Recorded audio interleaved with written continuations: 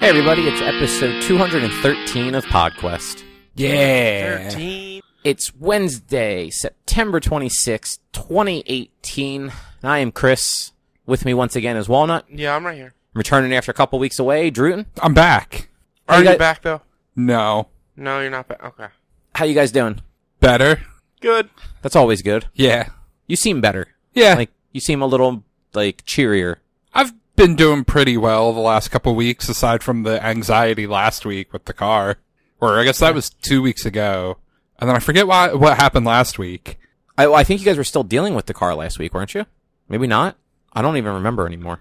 I don't remember. Because it wasn't last Sunday, it was the Sunday before that the whole thing happened. Right. So I can't even remember anymore. I don't know. Stuff is just, I don't know. Yeah, exactly. Can't even keep track of time. Nope. So, before we get started, I've got a little correction from last week. Oh shit, corrections? So, I actually found this out on my own. It's not like somebody, called us out on it. Uh-huh. We were talking about the whole Nintendo, Final Fantasy, and other platforms too, with all the Final Fantasy releases. Oh, and right. Yeah. Uh-huh. 8 being absent from that, announcement. Uh-huh. I had said that I was pretty sure 8 had never been released on Steam or anything like that. I could have corrected you right away. I fucking own 8 on Steam. Well, that's why you gotta come to this shit. Well, Yeah, so I thought 8 hadn't gone through that same bullshit that 7 and 9 had gone through, where it was re-released on Steam and PS4 and stuff. Which actually, I don't know that 8 was ever put on the PS4 the way 7 and 9 were, I don't think 8 has. but it was put onto PS3 and PSP in 2009, Vita in 2012, and it had a 2013 Steam port. So I did not see if it was as bad as what people complain about with some of these other 90s RPGs, but it was probably not a great port because the original PC port for Final Fantasy VIII was pretty garbage. So it might have just been based off of that. I don't know, because I only played so far into it. Yeah. And then was like, alright, I think I had enough of Final Fantasy VIII. So I remember a time when, the PSP was basically just used for emulation. Right. Yeah. And Final Fantasy VIII was really hard to get to play on that thing for whatever reason. Interesting. 7 and 9 ran like a charm. I never had issues with either of those. Yeah. But 8 had some weird bugginess at the time. And they were always just ISOs of the game. I know eventually people were releasing patched versions of the game that ran on that homebrew OS better. Uh-huh.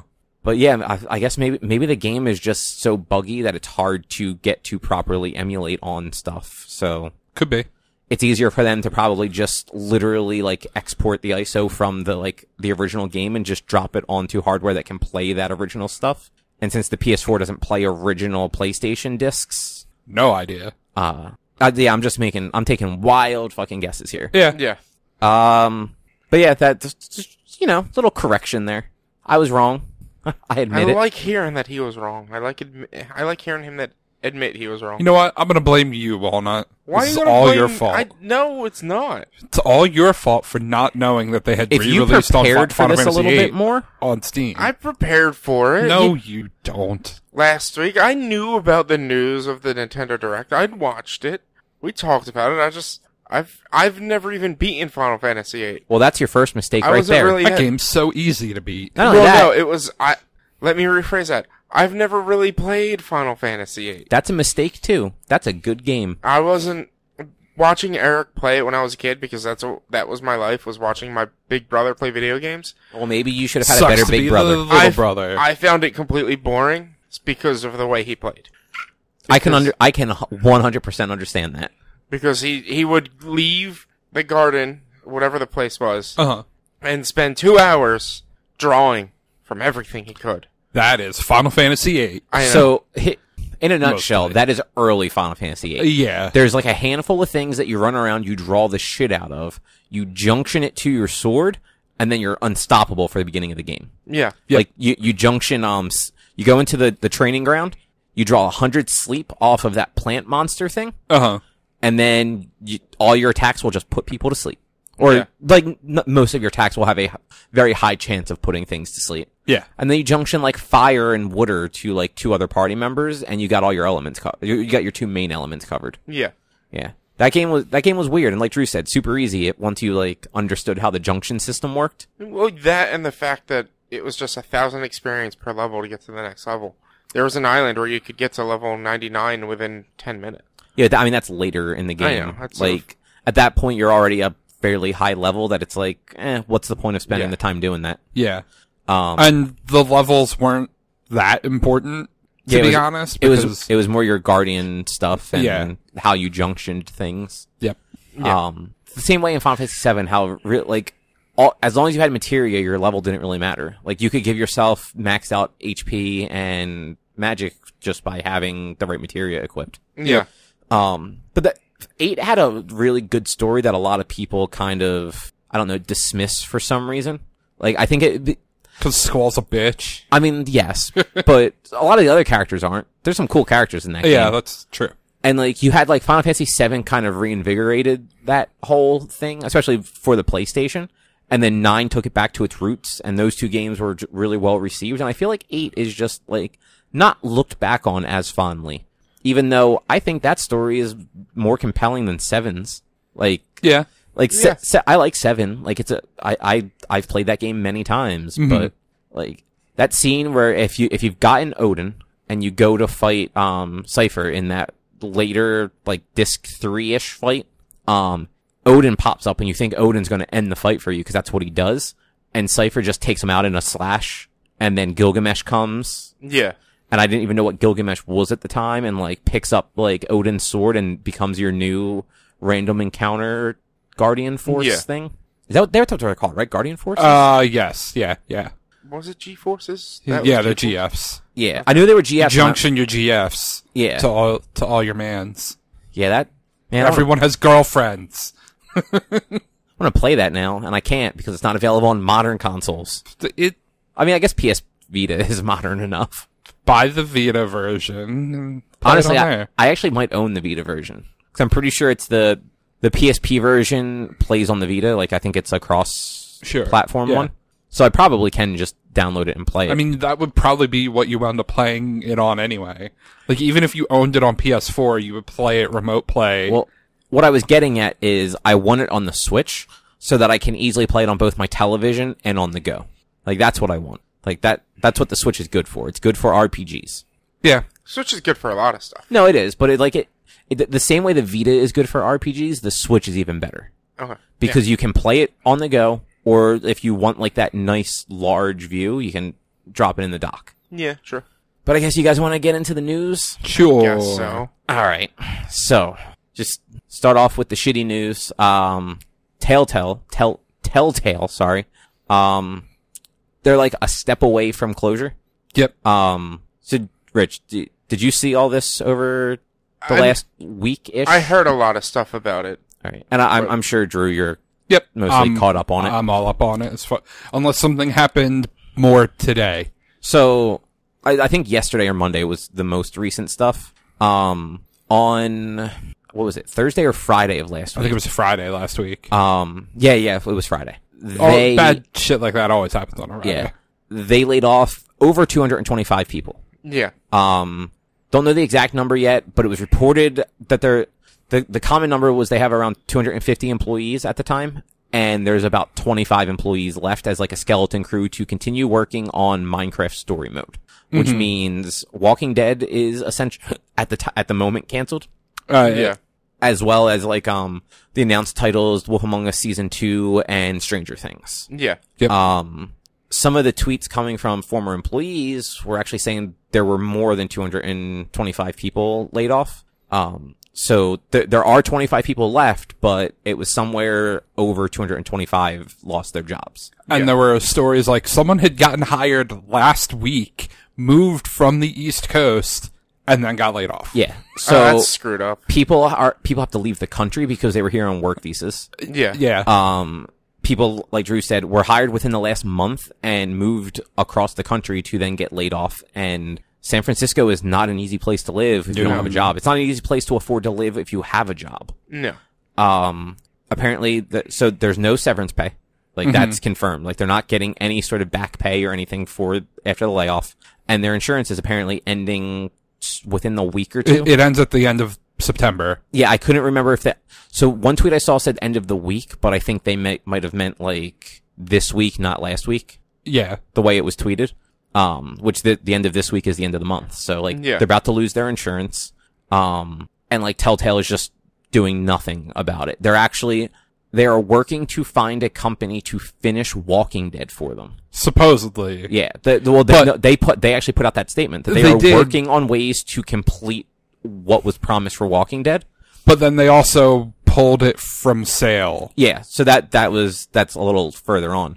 But kind of the backlash they're getting mostly from people in like the games community, but also like people like consumers is don't finish the fucking game. Give the people you laid off a severance package instead. Yeah. Like, if you can find a company willing to fund you making a game, get them to fund paying these people to not have their jobs anymore. Yeah. Mm-hmm. But then, of course, you also have the shitty people out there that are like, well, if you really loved what you did, you would just keep making it for free. That's not how life works. No. I saw one legitimate thing off of, I want to say it was off of Reddit, where somebody said, you know, modders spend years making like full games for free. Why don't you people? And it's like the modders are doing that in their spare time. Yeah. Cause like they were literally dropping things like Counter-Strike and Defense and Dota as like things that like the modder community created that we wouldn't have without people working for free. It's like, yeah, but they had jobs to support them while they did this passion project on the side. And they're now making money off of said project. Actually, most of the people that made those games aren't. Like, they were purchased by Valve. And some of them are, or some of them went on to becoming, like, legit game devs. Yeah. But, people, you don't just do a job for free just because you want the thing they were going to make. Yeah, and apparently, like, people are being super shitty to, like, devs there, like on Twitter and stuff, to the point where... I believe it. Like, they're responding of, like, it is not my responsibility to finish something that I was just fired from working on. Yeah, no. Also, I'm going to bet these people that are being shitty to them didn't buy half the Telltale games. Yeah, most likely. And it's the reason they are all losing their jobs. All they probably were paying for was the Walking Dead games. That's all they even then, the Walking Dead hasn't apparently made them much since season 2. Yeah. Yeah. So, I mean, it's not really a good thing because there's not really a good thing to come out of this. But, like, on the positive side, a lot of game companies are coming out, like, actively supporting, like, people that lost their jobs. Like, we have openings, like, apply for them, like, get in contact with us. Ubisoft even, I think it was that Friday, like, the Friday it happened, tweeted out that, anyone that got laid off should meet them at some bar or restaurant in the San Francisco area on this past Monday for drinks and food and discussing like job opportunities completely on Ubisoft. Yeah. Which like, that's cool. Like, good on them. And I saw like Sony Santa Monica was tweeting out about it, like, hey, we have a bunch of openings, like, come apply for them. Activision did it. I think I saw EA, Blizzard, Bethesda, all sorts of companies were just like, hey, cause somebody from Telltale had put out there, like, look, if you know of jobs, hashtag it Telltale jobs. This way we have an easy place to sort of find that stuff. Yeah. And like all these companies were doing just that. Yeah. There was also a Google Doc going around with a bunch of job openings. I saw that too, yeah. And I think that's actually been around for a while. Yeah, I think that's kind of like an ongoing, constantly updated thing. But, man, like, between that and I think we missed it because it was kind of like, it might have happened like right before or right after we recorded last week's episode. Capcom Vancouver also closed. Oh, right. Yeah. And that was a studio that did the Dead Rising games. Yes. So, like, I want to say that was like 100-ish people that got laid off. So, in the span of a few days, what is that? Over like over 350 people lost their jobs. Yeah. And I mean, like, they're at least not both in the same city where, like, they're gonna literally be competing for the same job market. But, like, it's still, like, the game development, like, isn't that big of a, like, industry. Like, it is, but it isn't.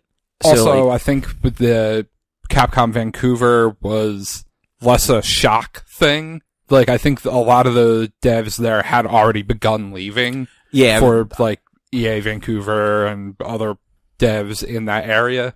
Yeah. But it also sounds like Ubisoft, Telltale, also broke the law in doing this. Potentially. The former employees are already filing a class action lawsuit against them. Because there is apparently some laws in California that you are not allowed to mass lay off people without 60 days notice. Okay. Well, so actually it's a federal law. Oh, is it a federal law? It's a federal law, and then California has their own even stiffer law.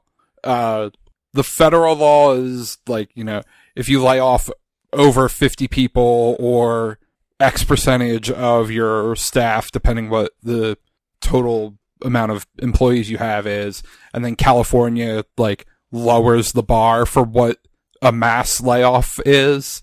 So, like, California just has even a little better protection. Okay. Yeah, because it's shitty enough that all the executives there probably still have millions of dollars in their bank accounts. Whereas the people that actually made the game have probably little to no money in their bank accounts because they were working in San Francisco. Which I realize is like a choice, but if you want to work in like game development, like San Francisco is one of the hotbeds for that in the United States. Yeah. So like it's not that easy to get jobs in other countries, especially if it's like a country that doesn't necessarily speak English as their primary language. Yeah. So I think that actually makes there 2 lawsuits against Telltale right now. Probably. Because I think the original founder of the studio has a pending lawsuit from his removal from the company, and I think he was like blocked from selling off part of what he owned of it or something like that. I'd have vaguely to look remember back into that. it, but I heard that being talked about during the whole thing as well. And then this lawsuit, which seems like a pretty open and shut case. Yeah, and especially like I saw somebody else that worked there tweeted out like the day it happened, like basically like don't work overtime if you work on games. Like don't work weekends. If you're not getting paid for it, just don't do it. Cause like he basically said like he spent weeks working, 80-hour weeks and working weekends and not going home and seeing his family. And now he has no job and he's getting no back pay, no severance. He did not get overtime for any of the extra hours he worked. So he's just shit out of luck. Yeah. And like, that sucks. So I think the only thing that could save Telltale on the lawsuit on that is I think there's like protection if the company goes bankrupt, and they haven't announced that they've gone bankrupt yet, but I've seen that rumored to be what's happening. But I feel like if they went bankrupt, they wouldn't even be finishing the Minecraft game. I think they legally are required to from the deal they have with Netflix. Maybe. To finish that. I guess that's possible. I actually forgot that they had a deal with Netflix for that. But yeah, like that's super shitty. Yep. Yeah. And like you were saying, like Walking Dead season 3 is no longer available for sale, or not the final season. It's season 4. But episode 2 just came out yesterday. Yeah. So episode 2 is probably the final episode. Because at this point, I'm not sure if another company would even be willing to get involved in that. Yeah, I don't know if, Like, I don't think they would make money off of it to warrant them getting involved in it. Nor they at would this get point. so much bad PR. Yeah. And, like, I know the voice actress for Clementine put out a big statement. Like, it's not like the voice lines and stuff for episodes 3 and 4 are recorded. Like, Yeah, that's true. they would have to get all the actors in. I don't know that they would want to come in to work for a different company, because she was talking about how she made so many friends at at Telltale and feels bad for them. Yeah, I saw like Troy Baker like had like a similar, like it was just a tweet, and I know the actress that did Clementine actually had something longer. I can't remember who that actress is right now though. Sorry, I drew a blank there. But yeah, like it's very, I don't know, sad. It's a shitty way to go. It's a shitty thing they're doing. No one saw it coming. Probably not even them. That's why they just out of nowhere did it. Like, it sucks. It sucks. Yep, that is a good way to put it. Yeah. Sorry, I was seeing if I could find the voice actress's name, and it's not just on the Walking Dead wiki page. Wikia, sorry. But like the Telltale games did kind of like they brought back the adventure game. Like even though it is, but by the time they got popular, they weren't really adventure games anymore. Like if you go back to like the Sam and Max and the Walking, or not the Walking Dead, the Back to the Futures, they were much more traditional adventure game where the puzzles were just super obscure and figuring them out made no sense. Yeah. But like, look how many of those sorts of games exist now since the popularity of Walking Dead. Yeah. Like you have like Life is Strange and what was that game that got kickstarted a couple years back? Broken Age. Oh, okay, with, right. Tim Schafer kickstarted that.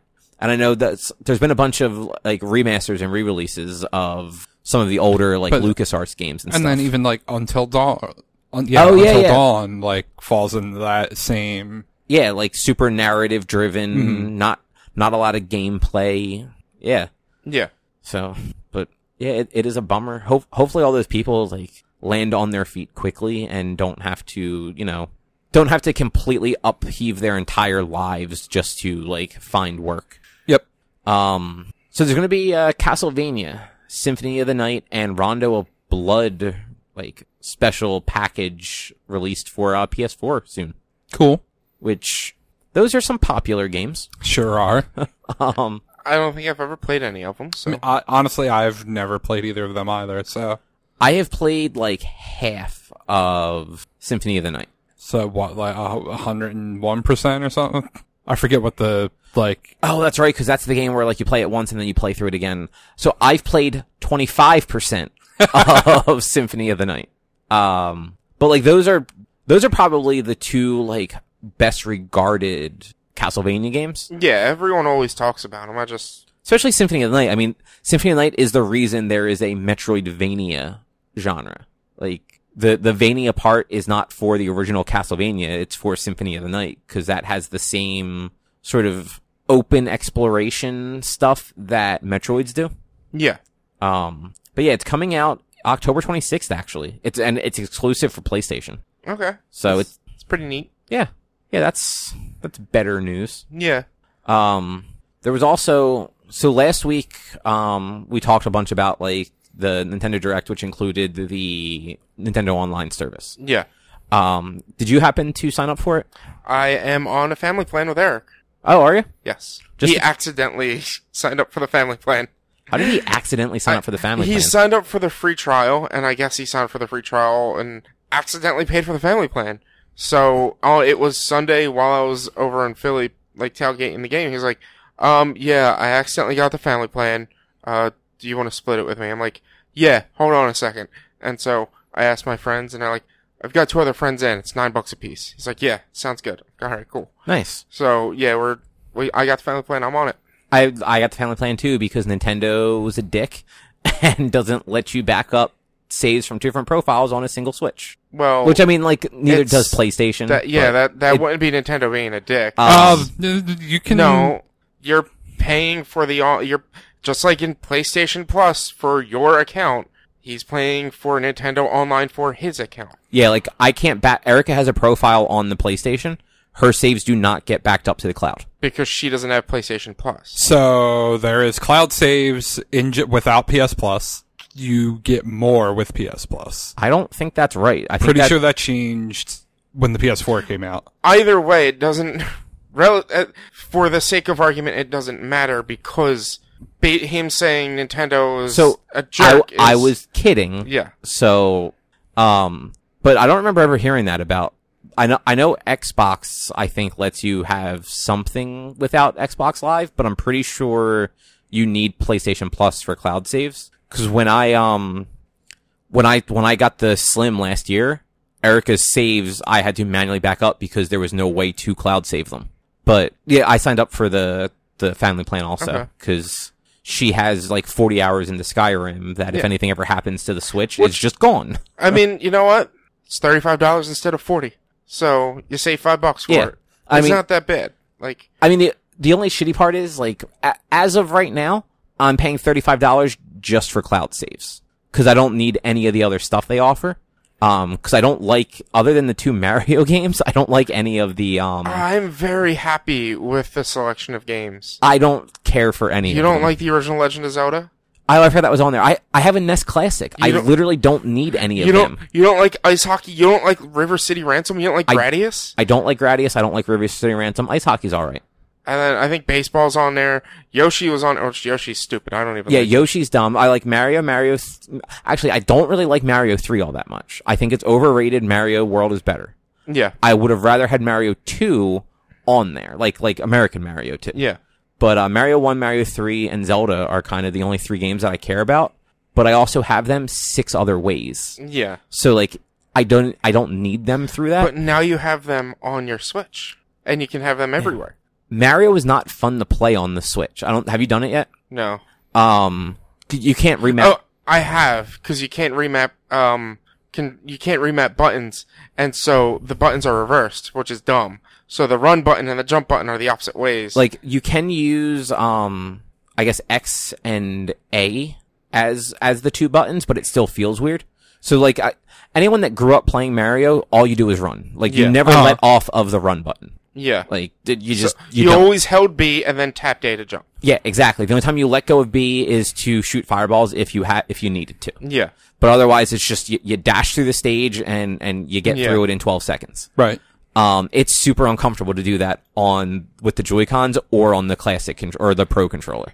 Weird. Like just because of the way the buttons are laid out, it's not laid out properly for it, and you can't remap them.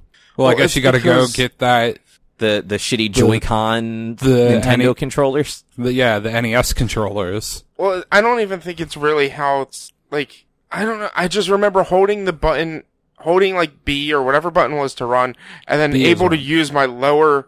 Yeah, no, it's how the buttons are actually laid out on there. So I don't know if I were to play it sideways, would I be able to hold B and then A to jump, or No, because and plus, like, you don't want to play a game with that tiny ass thing in your hand. I've done. Multiple times. You do when you need to, but it's not comfortable. There's these things on Amazon I'm going to be buying soon or not soon, but when I have the money, that are like extendo controller thingies. Somebody just makes them and they just 3D print them. And you just put your controller in there, and it's got like extension buttons, and it makes it feel like a regular controller. I'll look it up on Amazon and say it real quick. Yeah, because I mean, like I have the Pro controller, so like that's what I use most of the time. Like if it's docked, I'm using the Pro controller. If it's undocked, I just have it in handheld mode anyway. Yeah. It's Fast Snail Grip is what it is on Amazon, and once it loads, here we go. Okay, so it's like a grip. It's like the Joy-Con grip, but it's for one Joy-Con instead of both. Yeah, it makes. It looks like it's like a Wii accessory. It's like it's like the thing that you put the Wiimote in for the wheel or for the gun or the tennis racket. Yeah, it's like the same concept. It's $12 for 2 of them. Yeah, you know what? If it makes holding it more comfortable, like why not? It absolutely does. Yeah. But so the reason I brought up Nintendo stuff, they confirmed that you're not going there. If your subscription lapses, you will still be able to recover your saves for up to 6 months. Okay. As long as like you resubscribe and everything. Mm-hmm. So like, cause before the original report last week was if your subscription lapses, your stuff gets deleted. That is apparently not the case. Yeah. So that is at least good news because, you know, stuff happens. Like maybe next year you're not able to subscribe right away. Yeah. Like maybe something happens. You don't have the money up front. Like you have to wait like 2 weeks between when it expires and when you can renew it. And you don't want to just lose everything because of that. So yeah. The other thing, it has already been hacked. Has it? Yes. Shocking. So the app that you use to play the old games. Yeah. People have already figured out how to sideload ROMs into it. Okay. So it's a little kind of janky the way it ends up working. So like when people did it with the NES Classic, they literally just have like the games listed in there. Like you just pick them from the menu and they're there. Yeah. For this, it's like you load it like loads on top of other games. So like the icons and names don't change, but like somebody would like they went to, I think it was River City Ransom in the video, and it opens up Battletoads. Okay. So, like, they're just kind of replacing the River City Ransom code with the Battletoads code, essentially. Yeah. But it's still, they did it in less than a day. Yeah. Within 24 hours, people already were putting other games onto this software. I'm not surprised. Like, that's just... And I'm not surprised not even from, like, Nintendo's lack of knowledge of internet stuff. I'm just not surprised because nerds. Like, I'm not surprised that it took them, I'm more surprised it took them as long as it did. Like, almost a day to figure it out. Like, yeah. It's just, that's not shocking at all. Yeah, it's just, it's like, wow. Yeah. What does that say about Nintendo's, like... It can, maybe be a little bit of a cause for an alarm on the security of that online service in general.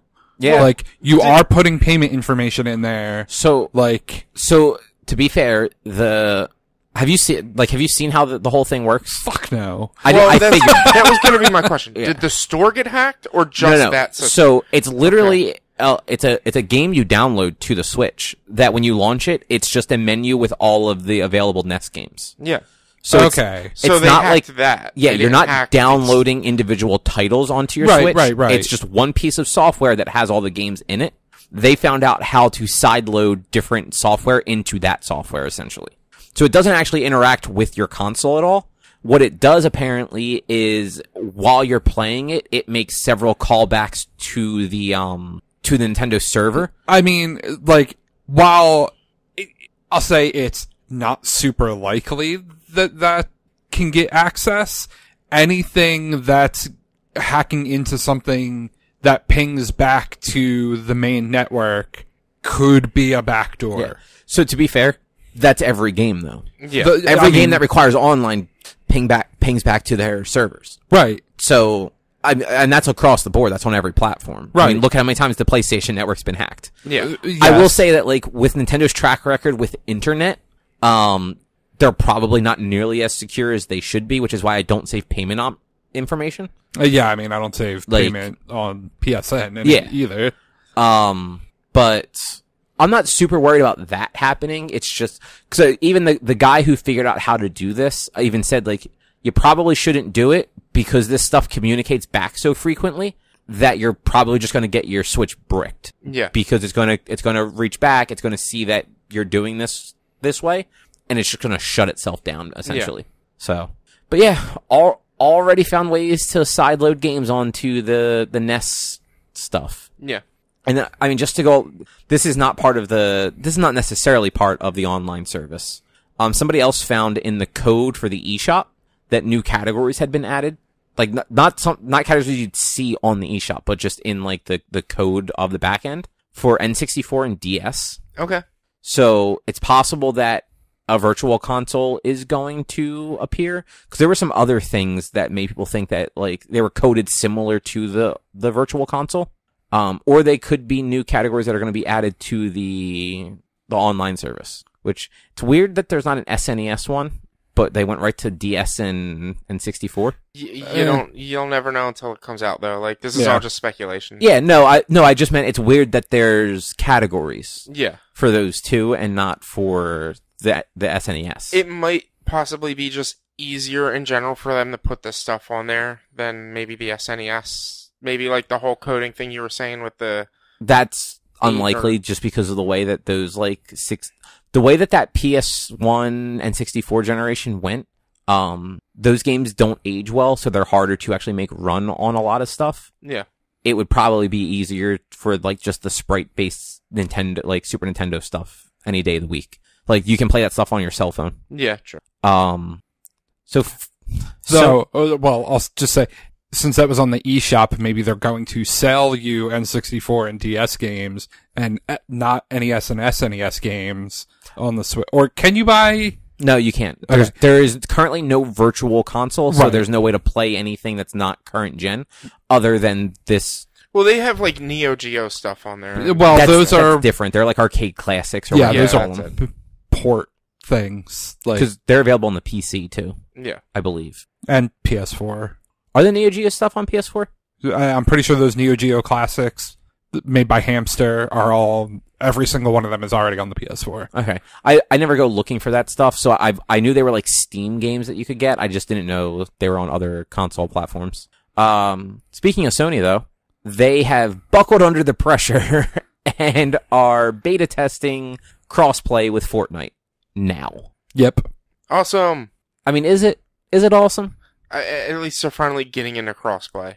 Do Now maybe when I eventually possibly at some point or another buy Rocket League on my Switch, I can play with you. you'll never buy it at this point? No, I won't. It's been out for 3 years. You're never going to play it. No, I'm never going to buy it. I'm never going to play it. You're broken on the inside. You don't like fun. No, and... I've got plenty of other games to play. I still haven't beaten Tomb Raider yet. But Rocket League is the most fun you'll have this year. For 3 years running. I don't know. I had a lot of fun playing Monster Hunter. And this is why I'm saying you're broken. You're dead inside. Mhm. Just, I don't know. um, There's no way it can live up to the hype of the... but also, this is Fortnite only right now. Yeah, That I know. does not mean in any way that they are going to open it up across the board. I can 100% see Sony keeping it locked to only Fortnite as cross-platform. Yeah. Just because, like, that is the big game right now. Like, Epic makes loads of money off of that, and by people not playing on PlayStation because it's not cross-platform, Sony is in effect losing money. Yeah. Plus, it seemed like Epic was kind of like, I can't think of the right way to put this. Not threatening Sony, but Yeah. like giving them like Ultimatums? thank you. That's the word I was trying to think of. Like, why bother doing anything on your platform if you're not going to support this game the way that we want it to be supported? Yeah. Listen, Epic, you're not putting any other games out ever again. They No have one- Gears coming next year. That's not Epic. That hasn't been Epic since Gears 2. Yeah, you're right. Yeah. Wait, I thought it was Gears Or 3. maybe 3. Probably Maybe? Gears 3. Because I think Judgment was the first one that other studio did. Okay, then 3 was the 2 or 3. But yeah, it's a Yeah, no, it's a I forgot Microsoft about that. internal studio now. I They're making a completely forgot Funko that. Pop game. Remember? Yeah. Remember? That's a thing. Yeah. No, I totally forgot Epic wasn't doing the. Yeah. They tried to make Unreal Tournament happen again, and then Fortnite happened, and they're like, "Oh, okay." And like not even the game that they wanted Fortnite to be. It's the Battle No, Royale. The thing that they released for free is the thing that makes them all of the money. Yeah. But it also makes them so much money that they never have to worry about any of that other stuff. Which is why, what was that game that they just, was it Paragon that they just shut down?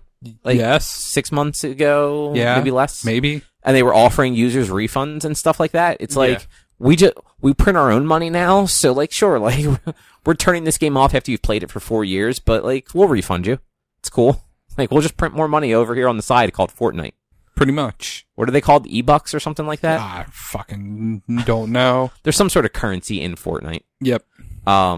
But they also, unlocked the Epic accounts. So, Right.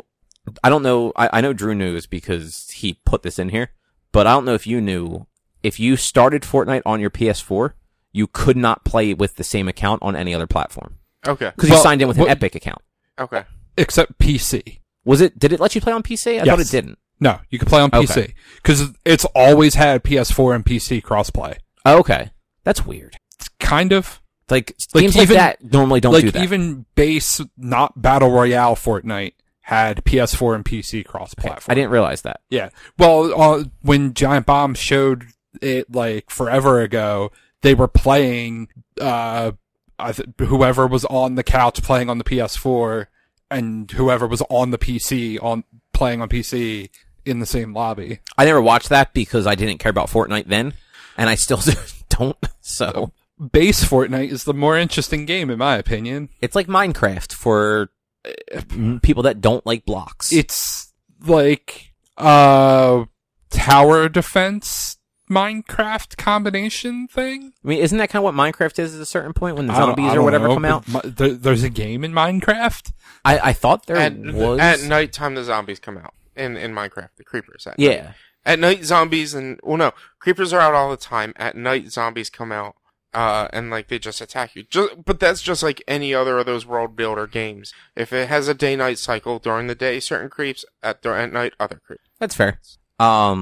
But yeah, so they're unlocking them. So if you're playing on PS4, you can also go sign into your Epic account on your Switch or your Xbox and play too. Okay. So. Which the important thing for that is that all your cosmetic purchases go with you. Awesome. Which is really the reason Sony locked it down, was so that if you had started there and wanted to buy the things in the game, you had to put the money through their store, and they got the 15% cut of it or whatever. Yeah. So, did either of you guys hear about the rumor about the PSN name changes? No. So, total rumor, somebody like tweeted it out and then some outlets picked it up as potential news, but it seems weird even for Sony to have like let something like this get out there. Apparently name changes are coming, which we've kind of suspected for a while, but if you decide to change your name, you lose everything associated with your PS3 era stuff. I did see that. So, actually, now that you mention it, any trophies you have from PS3 get disassociated with your account. Sounds like saved games in the cloud also get lost. I feel like you can't lose purchases. Like it might split your account off and you have a different sign-in for purchases, but like they will not be in the same like ecosphere essentially anymore. So if you had, 300 trophies on your PS3 and 600 on your PS4, and when you look at it, you have 900, you're just going to have 600 again on your PS4. As long as purchases stay, I could kind of care less. Yeah. Especially like trophies aren't that important. No. The saved games would be a bummer. Yeah. Like as long as that is made very clear ahead of time, especially if there is a way that after you've changed your name, if you can link your PS3 back up to it, I am happy to go in, download all of my saves to my PS3, and then just let them resync with the cloud afterwards. Yeah. But I don't know. I think if it was just this shit's gone if it's gone, I don't know that I would actually change my name. No. It's just as stupid as it is, hearing that the trophies get disassociated, not even gonna bother. I think that's stupid. You can change your name once and pay to change it multiple times after that on the Xbox. You keep everything. So Xbox built their backend differently than Sony did? Yeah. Apparently, no one knows for sure. Sony's backend was built around your name. It was actually the identifier for your account. Yeah. So everything you did, your name was in the field. There's not an easy way to replace that in all their databases. Whereas now in the PS4, it's actually associated with a randomly generated account number essentially. Yeah. That is just the same for all of your stuff. Your display name is really just a display name that can be changed, which sounds like the same thing that Microsoft has done since the beginning of Xbox Live. Yeah. So, which I can understand it. They at the time building a new system like that, why wouldn't you do it the easier way of names being the name? Yeah. Yeah. You don't, when you're starting that sort of stuff up from scratch, you're not necessarily thinking about, oh yeah, people are going to be 14 and make real shitty names and want to change them in 10 years. Yep. But NASCAR fan 63 loves playing his Call of Duty. Or Death's Blood X. Listen, NASCAR fan 63 loves that name. It's, the me kind of names. Would you really, well, you've changed PSNs. I did change PSNs. But, if you were stuck with New Punk 006. Here's the thing, though. I was never stuck with New Punk 006. When I made my PSN on my PSP, it was Richie Sweeten. Because I, for some reason, didn't realize, what I was setting up. You didn't understand how usernames worked? Well, no, I didn't realize I was setting up a username. I don't know why, but it was just Richie Sweeten. When we played Monster Hunter or whatever, it said Richie Sweeten. So everybody else came out with these super lame mid-2000 usernames, and you were just your name. I just got my name. Okay, so that's why I made a separate PSN, because I was I'm not gonna be playing online with Richie Sweeten. No, I'm gonna be playing online with B Walnuts. You could have see what you should have done is changed it to Dick Sweeten. I could have been Dick. That would not have gotten through. Or Sweet Dick. That definitely would not have gotten through. It's my name, though. Sweeten Dick. That's my name when you look at it in a professional standard. Sweeten, Dick. Sweeten Dick. Can you start going by Dick? No. We're just, we can just call you that. It'll stick. It won't, because Walnuts has been too big. I will get Anthony to call you Dick. He won't. If he does it, it'll stick. Maybe. It would. Isn't he the reason didn't he go with Walnut? I'm totally the reason why I'm Walnut. And he's totally the reason He's the reason my brother is Randall. Yeah. Didn't he almost change your name to Nantucket Nectar that one time at the baseball game? He didn't change my name to Nantucket Nectar. I think it was just we were I remember the line. It was like, "Hey, if your name wasn't already Baby Walnut, Yeah, you'd if be you weren't Nantucket Baby Nectar." Walnuts, you'd be Nantucket Nectar. Yeah, that's Anthony Ford. I'm gonna text him right now and tell him to just only call you Sweet and Dick. Oh man. So, Is this something I know? yeah, This is what I know yeah, about Meltan? yeah. Okay. So Pokemon Go. Yep. Had a weird little nut blob thing happening on screen for a while there. So this past weekend, was Chikorita Day for Community Day. From Eastern United, I think it was just all over at that time of at that time zone. From 2 to 5, on Saturday, Chikorita, spawns and shiny Chikorita spawns were just super common. I think I went to Laurel Acres, which is down the street from my work, for an hour and a half, and I caught 75 Chikorita. Yes. That's too many Chikorita. Yeah, no. I mean, you now have the Chikorita 3 forms. I take it. I already did have the original 3 forms. Now I have all 3 forms of a shiny Chikorita as well, and an extra fully evolved shiny Chikorita because if you evolved your Chikorita during the community time, you got a special move for Magneum. Oh, okay. So I have 2 extra of the Magneums with the special move for trade purposes. But afterwards, so that at 5 o'clock, once they cut it off, everybody started seeing this weird blob thing with a nut This started before that. No, it didn't. It did, but it didn't because it started at 5 o'clock at that time zone going around the world. No, I mean, the Pokemon got released early because people were tweeting about this on Thursday and Friday. So it was completely unable to catch at the time. It would show up, you'd click it, you'd throw Pokeballs, and it would pop out every time. Okay. But then, as of, I guess, Saturday, when it became, actually available, you would catch it and it would turn into Ditto immediately. Yes, and that's even now, because it's still hanging out around now. You catch it, it turns into Ditto. It has something to do with Pokemon Let's Go, because they released a trailer for Pokemon Let's Go where it's Professor Willow and Professor Oak talking to each other. And they're talking about this new Steel-type Well, they don't know it's Steel-type. So here's what the thing said. I'm looking at the article. Meltan is classified as the Hex Nut Pokemon. Yes. It is a pure Steel type with a fluid amorphous body made of liquid metal. According to the official Pokemon website, Meltan can use its arms and legs to corrode and absorb metal. It can also generate electricity, which it uses both in battle and as a source of energy. You can take a look at the images in the gallery. It's unclear how players will be able to obtain Meltan, but as the Pokemon Company previously teased, you will need to connect Pokemon Go to the upcoming Let's Go Pikachu and Let's Go Eevee in order to obtain it in the Switch games. Yeah. More details will undoubtedly be revealed closer to those games' release. Which, not even including this whole Meltan thing now, I have been slightly interested in getting Pokemon Let's Go. And now with the Meltan, I'm a little bit more interested because this is going to be something that's going to be in the next generation of Pokemon. Yeah. So it's supposedly a legendary. It's a mythical Pokemon, according to Professor Oak. So the funny thing that people on the internet had been thinking was it was supposed to be an unused evolution for Ditto because it has that similar gooey body. The body structure. Minus, if you take off the nut, the body structure is exactly what a Ditto looks like as its stationary image. The problem with that is it's already not confirmed. That's taking a little too far, but it is accepted as canon by the Pokemon community.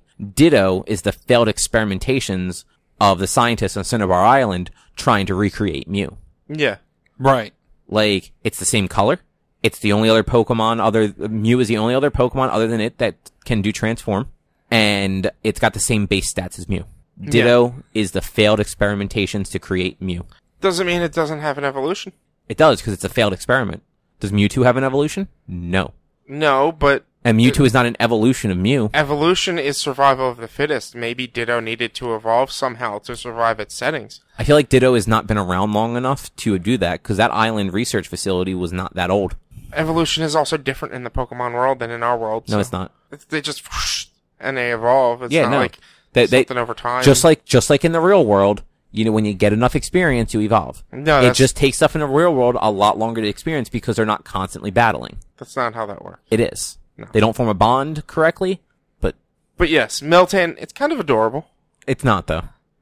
It's silly, and it's a silver Ditto, and yeah, I was actually super excited to like see it after I did Community Day, and I caught like one or two, and they immediately evolved into or changed into a Ditto. But it does pique my interest more for Pokemon Let's Go. Yeah, I had seen it on Twitter, like I said, prior to the whole thing actually becoming available. So I had installed Pokemon Go, and like I was opening it up and like just looking in the area every so often.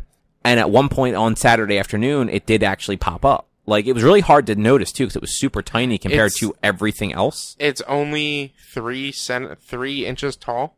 But you know what I mean? Like, you know how, like, on your screen, like, when you're looking at the map of where, like the Pokemon are on the screen? Yeah.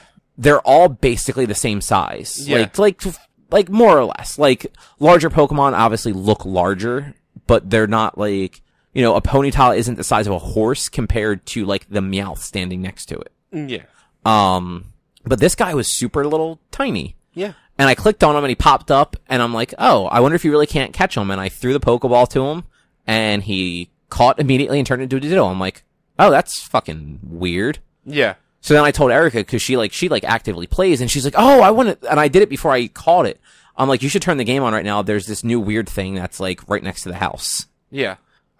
So a lot of people are thinking they're doing this so that people who haven't gotten Mew can get Mew, because there is a test to get a Ditto, and it's probably the hardest task, because Ditto is so, like, hard to find sometimes, because you don't know if you're catching a Ditto. It's just, you catch a Pokemon and it changes into a Ditto. So people are thinking that's what it is. Over the past couple of weeks, they've been pushing getting the full 151 before Pokemon Let's Go comes out.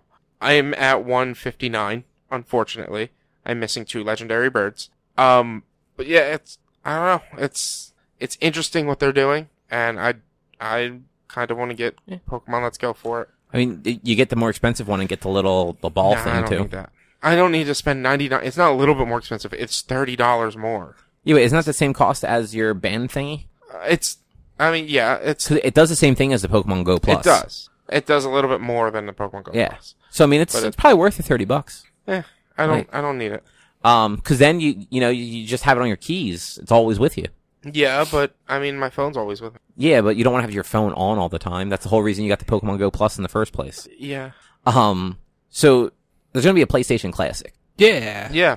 It's going to be $100. It's too much. Yep. Especially for a generation that did not age well. No. And it's only 20 games. Yeah, which I mean, that sounds about right. Again, didn't age well. It's also releasing with the standard original PlayStation controllers, not the DualShocks. So there's a whole bunch of games that they can't put on it. Like, that just literally will not work. Yeah. It's later generation games, but it's still like Monkey Ball you can't put on there. Or not Monkey Ball. Ape Escape. Ape Escape. Thank you. I mean, I don't know how many games other than Ape Escape actually 100% required the analog sticks. I think, didn't the Spyros need them? Don't because know. they were actually a 3D platformer. And they weren't tank controls. But the camera always stayed behind you. Yeah. I just don't, it's been so long since I played those. I know like Tony Hawk you use the D-pad for. But also with Spyro, it was jump, fire, and that's it. And then move around. And charge. And charge. So you could definitely have move cameras with the top button. You don't need the DualShock. Yeah, but it wasn't so much move camera, it was move character with the D-pad in a 3D space. Doesn't usually feel good. But at the same time, that game's old enough that I honestly don't remember if that's how it played or not. I don't know. But yeah, like, there are a lot of games for that. Like, was the original Metal Gear a DualShock game, or could you play that with the D-pad? I'm almost certain I played that with the D-pad. Okay. I never played it. That's why I was asking. Same with Siphon Filter. I believe that was just... And I know Resident Evils were, because they had the shitty tank controls. The thing that Metal Gear would be missing is the whole thing with Psycho Mantis moving your controller. Yeah. Oh, because it did the vibrate thing if you had a DualShock. The weird thing is, it's just a USB controller. It's not like the weird, like, Nintendo specific port, when you look at the front of this PlayStation Classic, they're just USB ports. There is no good reason why people can't just plug in a USB controller with analog sticks, other than Sony says it won't work. It's Sony. It's Sony. They're also, this is not a huge deal, but it's still a very, like, Sony losing track of what made them successful with the PS4. It's not releasing with an AC adapter, like, to plug it in and be able to use it. It's only shipping with the USB cable. They're just like, yeah, just, use a phone charger, which totally reasonable. I have plenty of old phone chargers that meet the voltage requirements, but at the same time, fucking put a power brick in there to like, what? Did the Nintendo? They both came with Nintendo branded AC adapters with the USB cable. Okay. The DS, the 3DS the new 3DS, whatever it was called, that did not. That did not come with an actual AC charger. Right. But I think they were kind of assuming people already had a 3DS and they would just use the same charger. Yeah, I thought that the NES and SNES Classics both just also had the USB cord. They didn't even come with like the generic like tiny ones that like your phone does. They came with like these like bigger, like nice black Nintendo stamped on it. Huh. Same thing with the USB cables. USB cables have Nintendo stamped on both ends. It's Nintendo. Anything they can do to brand themselves, they're going to do it. So. But yeah, so the PlayStation 1 does not come with that. They tell you, like, yeah, here's the voltage requirements. Make sure your phone charger meets that, and you should be fine. Yeah, this just doesn't sound like it's worth $100. No, not at all.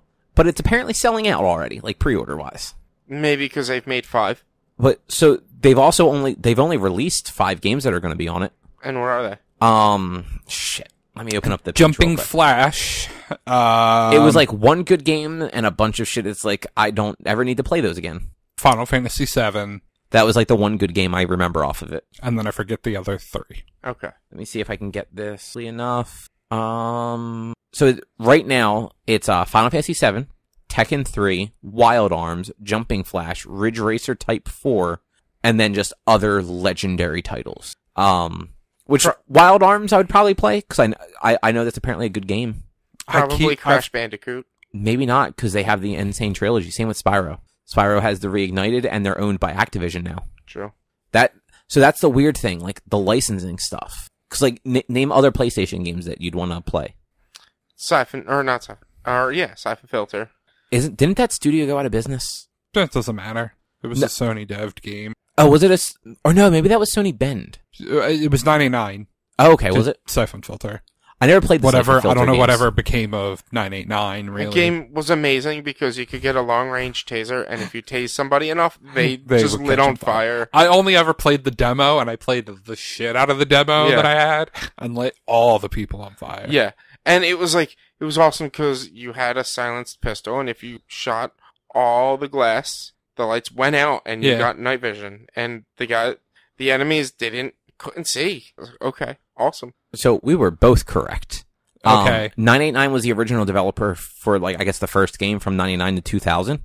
Sony bought it in 2001 through 2007, and at that point, Sony Bend was the developer. Well, I mean, 989 was Sony. Were they? Yeah. Oh, yeah, look at that. That's weird the way that this is listed then. Like on Wikipedia. Like, 989 made all of Sony's in-house sports games. Right, I remember that. They also did Twisted Metals 3 and 4, I'm pretty sure, are 989. Is 989 defunct now? Yeah. I can't think of the last time I've heard 989 Studios referenced. It looks like you're right. They did EverQuest. Twisted Metal 3 and 4 were the 2 Twisted Metals that they worked on.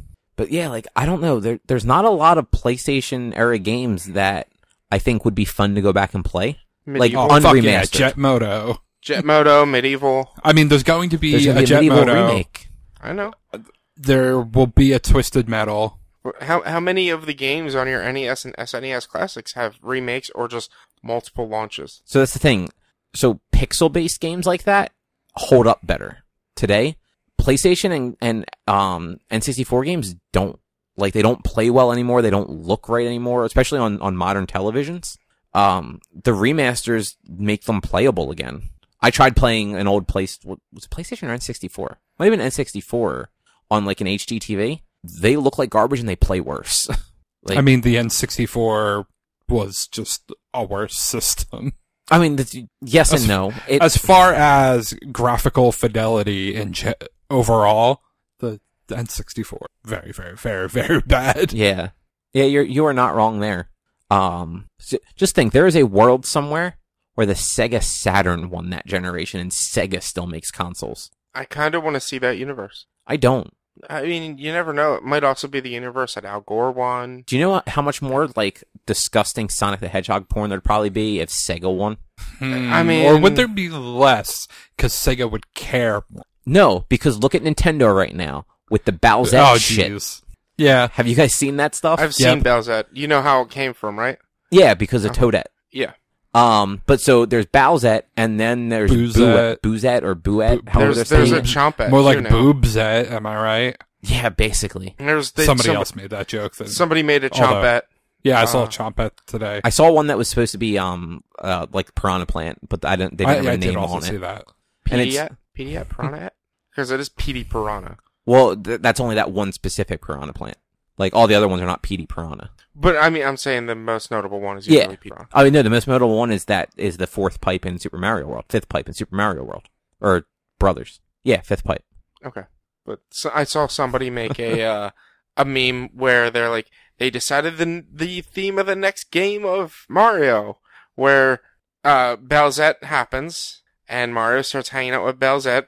Peach gets jealous, finds a Bowser shroom, eats it, turns into Peachzer, and kidnaps Bowsette. And then Mario has to go save Bowsette from... I was like, that's stupid but amazing. I would actually I would love to play that. Like, people took that idea and just ran with it. Like, there are a lot of people who are way too talented for it, but they spend a lot of time drawing sexy anime ladies. Yeah, and like some of the ones that like aren't overly sexualized actually look really cool. And like I saw somebody say on like a Facebook group that they've already seen people on Twitter posting cosplays for them. Yeah.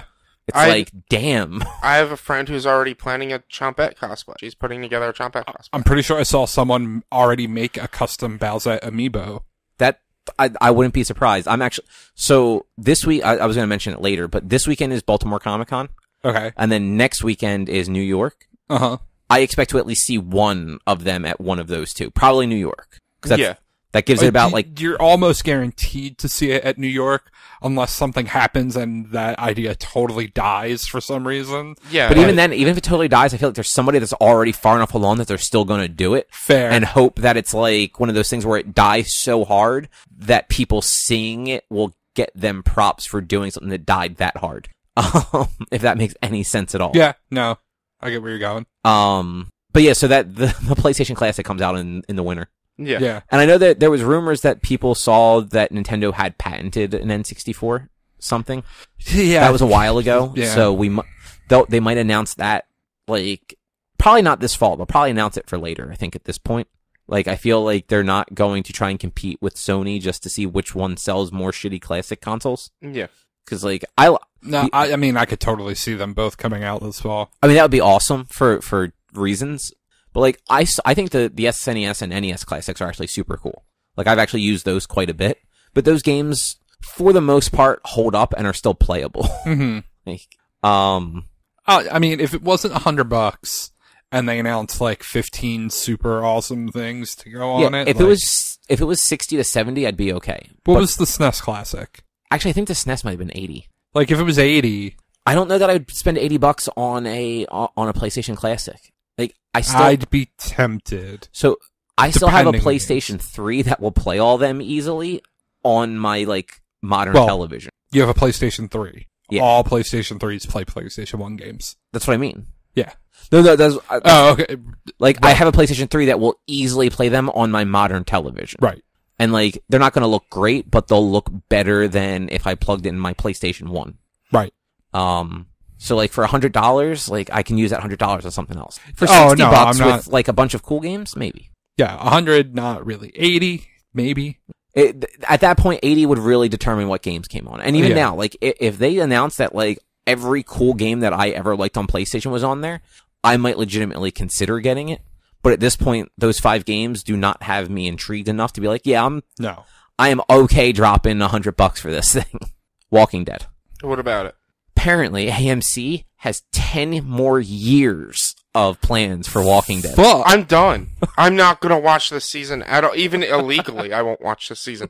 If that is true, I will not watch this season illegally. That is 100% not a joke. They, at some sort of thing, like the president of AMC said that they have plans for 10 more years of Walking Dead related content, including shows and movies. No. So not necessarily 10 more seasons of just the core Walking Dead, but, you know, maybe that show will end and a new spinoff will pick up. Still. And they're going to do movies and... I can go for a movie. I will go for a movie.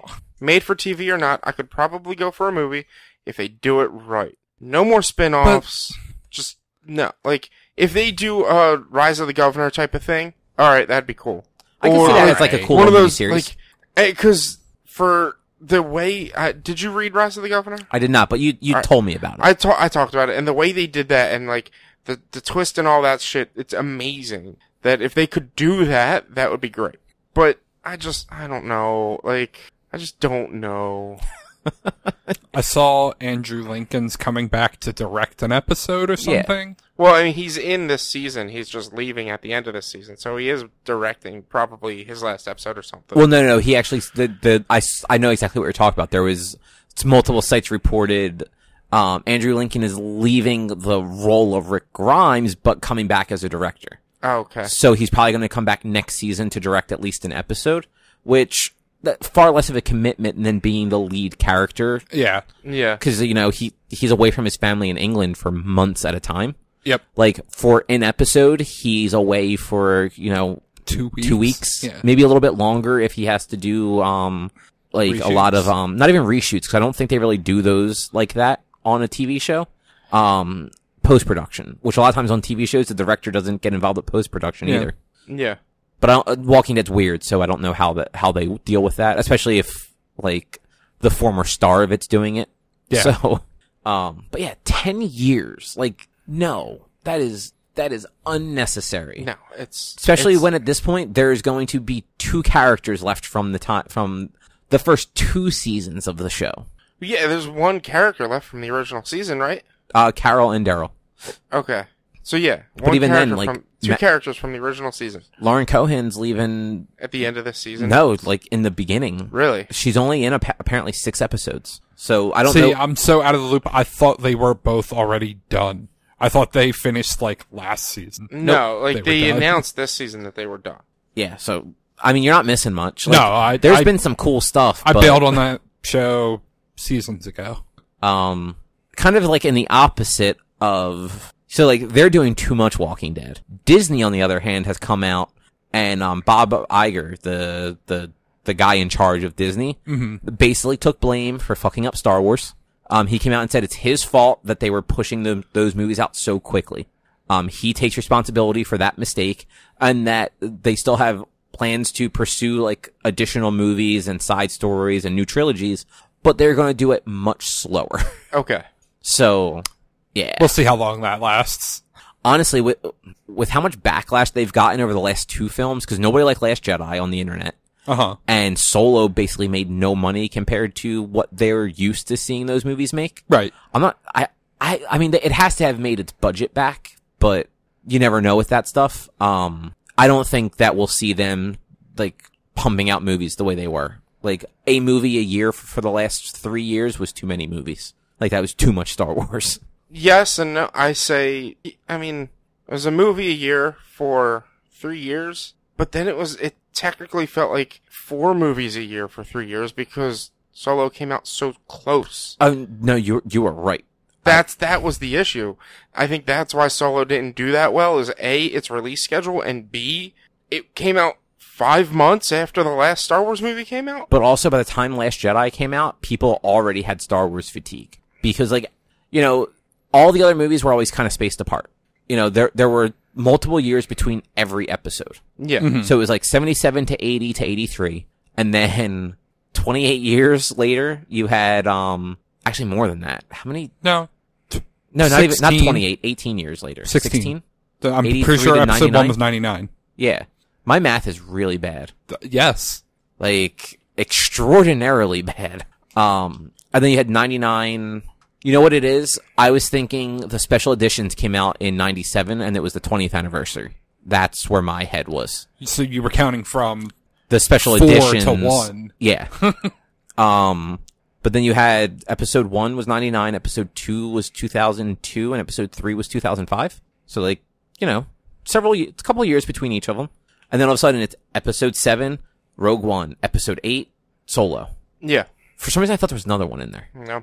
But, like, that's too many movies. Like, that universe is interesting and all, but, like, you space them out so that there's hype for them. Like, you don't just go, yeah, people like Star Wars, here's all the Star Wars. Yeah. I completely agree. It's like, I'm not arguing that. Oh, yeah, no. I I know you weren't arguing that. But they had gotten into the people are going to shell out a ton of money to go see 3 Marvel movies a year. Why can't we put out 3 Star Wars movies a year? I mean, we've talked before, like, that there are too many Marvel movies coming out, too. Yeah. But at least those are always different characters. And, like, I realize, like, Well, Rogue One and Solo were, too, but... They're different movies. Not different characters. They're different movies. Yeah. That's better. Like, Star Wars is Star Wars. No matter what kind of a movie you're making with Star Wars, you're making a Star Wars movie. Yeah, so, like Solo was, like, a very heisty movie, but it was still a Star Wars movie. Marvel, each movie, like, each set of characters in each different movie is a different kind, like, you got Captain America who has his, like, kind of, like, political thriller type things, and then you have, Iron Man, which is just straight up action, like stuff like that. Like each set of movies is a different kind of movie, so there's a little less fatigue from them. I don't know that I 100% agree with that. Like, I feel like Rogue One, I mean, I didn't see Solo, so won't really comment on that. But I feel like Rogue One was different enough. It wasn't, like, it wasn't. I definitely see what Richie means. Like, I'm not. In the end of it all, it was still a Star Wars movie. Like, But that's fucking really reductive, though. Yeah, and honestly, like saying it like that, I it's could basically just go going, back and well, make it's the still argument. a Marvel movie. It's a superhero movie. How's Captain America different than Wonder Woman? Like, well, one's an if- Amazonian that grew up on Themyscira. Yeah, the other but- one's Steve from Brooklyn. So maybe fucking get your shit straight. yeah, come on. They're two separate universes. You Come on muggle. now. Like, they're all, I could go, they're all sci-fi movies. All of them. They're all science fiction movies. Like, if you want to get that reductive to say Magic is just science we don't understand yet. So you're not wrong. The Star Wars movies are all just Star Wars movies. Like, but you're not entirely, I get most of the point. In the end, But- it just turns into a big space fight, is what I'm saying. Sure, but, like, you can Look, make there's similar always reductive a Jedi. arguments about every Marvel movie. What'd you While they do also have, like, yes, the Captain America ones have been a little more political, like, where they all have their little tweaks to the formula. Like, I felt like Rogue One did enough to be more of a war movie set in Star Wars than, like, a Star Wars movie set in a war or whatever, like. Rogue One was really good. Yeah, But like, Rogue One was amazing. Not saying there's anything wrong with Rogue One, but like I do agree with Richie at least to an extent that a Star Wars movie always just feels like a Star Wars movie even when it's doing something different. Just because regardless of what they try to do, there has to be fan service in there. You have to have things that people are going to see that no matter how good the movie is going to be like, oh yeah, that's right, this is still a Star Wars movie. Like there's always going to be the Force in it, no matter what they do. I mean, Rogue One did really good not having it until the end. And that Vader scene is one of the best fucking scenes in Star Wars when he just rampages through that ship and just destroys everybody. But still, like, lightsabers and Force are being used for, 2 or 3 minutes straight. And then in Solo, it's even smaller. It's just that, like, real quick little end scene. But it's still one of those, like, all right, yep, that made it a Star Wars, let alone the fact that you have Han Solo, Lando Calrissian, Chewbacca, and the Millennium Falcon. But, like, maybe when they push Star Wars into a different set of characters and no longer centralize around the time frame that we know, will it feel different?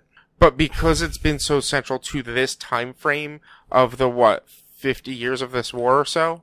Like, I feel like even if they did like an Old Republic movie, it would still feel like a Star Wars. It would feel more like a prequel Star Wars, but it would be a Star Wars. Like, that's not necessarily a bad thing. Like, I did not mean that as like a negative. I mean, it comes off a little bit that way. Like people are going to hate a Star Wars movie that doesn't feel like a Star Wars. Yeah. And then they're going to hate too many Star Wars movies that all feel the same. So, real fast, which I like Star Wars probably more than both of you. Yes. Easily. Yeah. I've enjoyed all 4 movies that they've released. Like, Last Jedi definitely was the weakest of the 4. Like, by far, the weakest of the 4. And I think I think a lot of that's because Rian Johnson tried to be different, but tried to be different in the wrong ways and missed what people actually wanted out of the movies.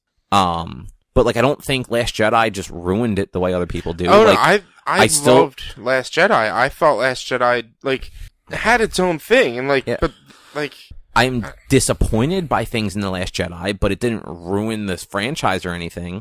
But at the same time, it's like 4 movies in 3 years is too many movies. Yeah.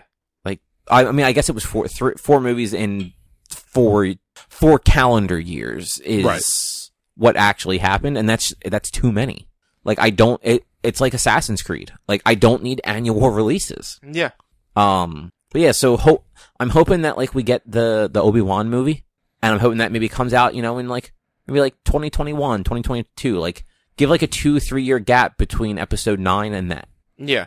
I don't know. Like, I think I'm too cynical to believe that they're going to actually hold off on that big of a production schedule. I think they'll hold off on it just enough to get like maybe like have a gap between like maybe 1 or 2 movies. And then, yeah. So they're still doing TV shows. So like that HBO series is still in the works and stuff like that. So there's still gonna be a bunch of new Star Wars content. But I feel like they might at least put a year break between each movie, which even that is better than a yearly release schedule. Yeah. Right. Last thing that I had, and that, I mean, from what you added too, Batman's being censored, guys. Oh, is this the dick thing? Yeah, it was dick. Did you guys? So you guys know what's going on? I've only seen headlines. Right. So there, last Wednesday, a new book was released called Batman Damned. Okay. I've seen like the previews like that were in the back of comics. The artwork looks fucking stellar. Yeah. I don't remember who's working on it. It's Brian Azzarello is writing it. I cannot remember who the artist is. I have seen like those images. But it's part, of course you have. I haven't seen the dick part, okay? I've just seen like everything leading up to him dethroning. Did you just say deep throating? No, derobing. Okay, sorry. Words, I don't know them right now. I mean, I didn't know what was on your mind. Think about Batman and then deep throating. Jesus. Robin? So yeah, it's part of DC's Black Label. Sorry, just real quick. Lee Bermejo, Bermejo, is doing the artwork. You might be saying the name right. I don't know. But, so it's part of the Black Label, which is the kind of out of continuity, people can do what they want with it. Okay. Mature reader oriented, like, yeah. Like the book says for mature readers, like 18 plus or whatever on it. Like, it is not like it's on the shelf, like just being like, hey, little kids, here's a Batman book, come read me. Yeah. But at some point in the book, Batman is naked, like full frontal, like it's shadowy though, from what I hear. I haven't actually seen the images. Neither have I. But like, apparently it's not like this like close up of his junk. Like, there are other books that do that. Sex Criminals does shit like that all the time. And that book doesn't get, well, I mean, that book gets plenty of shit, but like, it doesn't get censored because of it.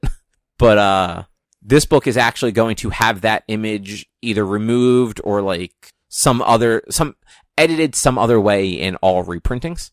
Okay. Which, because that was announced basically like the day it released, it might have been actually the day after, that book is gone. Oh yeah, you cannot find that in stores.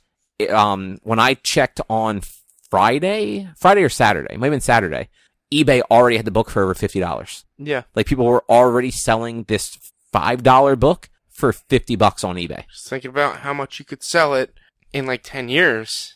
You could probably get $60 from it. No, honestly, you'd probably be able to, if you, in 10 years, you probably get even more. You probably get a couple hundred for it. Yeah. Especially if it's still in if it's in good condition and you either had it graded or, actually no, grading would probably fuck that up because people are going to want to be able to like open it up and be like, look, Batman's dick. Yeah. But if you got the creative team to sign it, that would probably bump it up a little bit. Like people would be like, oh yeah, I'll give you $300 for that. It's signed by the two guys and it's got Batman's dick. Why not? Yeah. Have them sign around Batman's dick. Really accentuate it. Yeah. Or you ask each of them to sign the cover and also draw a dick on it. Or ask them to sign it Batman's dick. Like both of them, just Batman's No, dick. you'd want their actual names on it. This way, when you sell it for $500. Well, have them sign it to Batman's dick. Yeah, I mean, there's always that. Yeah.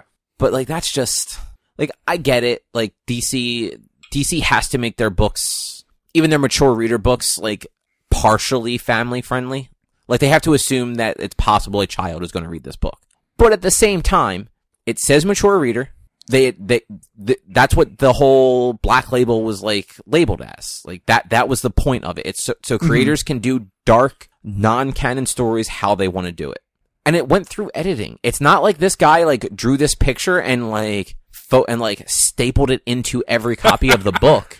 Like it went. Here's Batman's dick. No, so he Batman's glued dick. it in. It went through the ranks at DC to get approved. Actually, probably Right. what happened is he got a glue stick. Yeah, like Jerton said, he got a glue stick. Glued it on every copy Yeah. printed. But like at that point, like you guys approved it, just leave it. Let people will get over it. Like Probably what it was. polybag it. Probably what it was there was an outrage by some mom. And No, I mean it's- that's yeah. you can't have this dick in my house.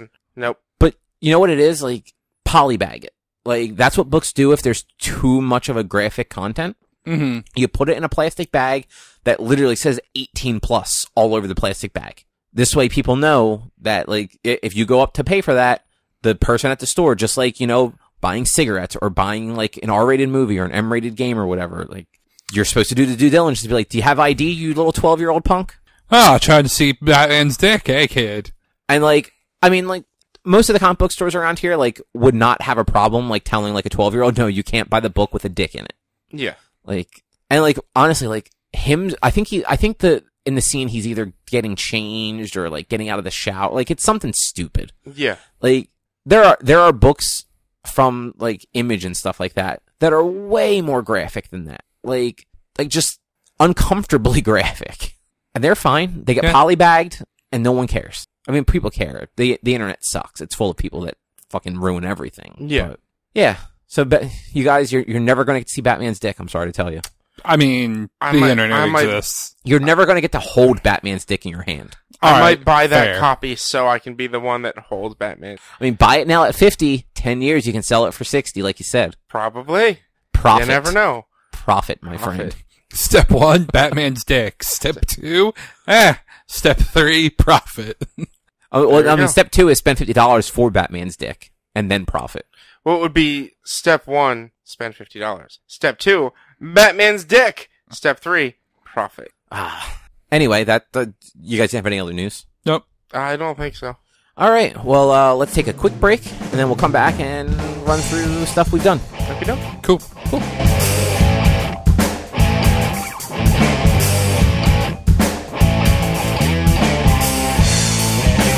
And we're back.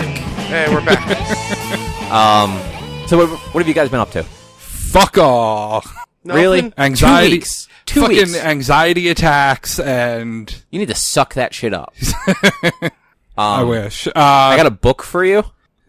Yeah, Honestly, you should read that. I should, honestly. I don't disagree. Do you actually have it?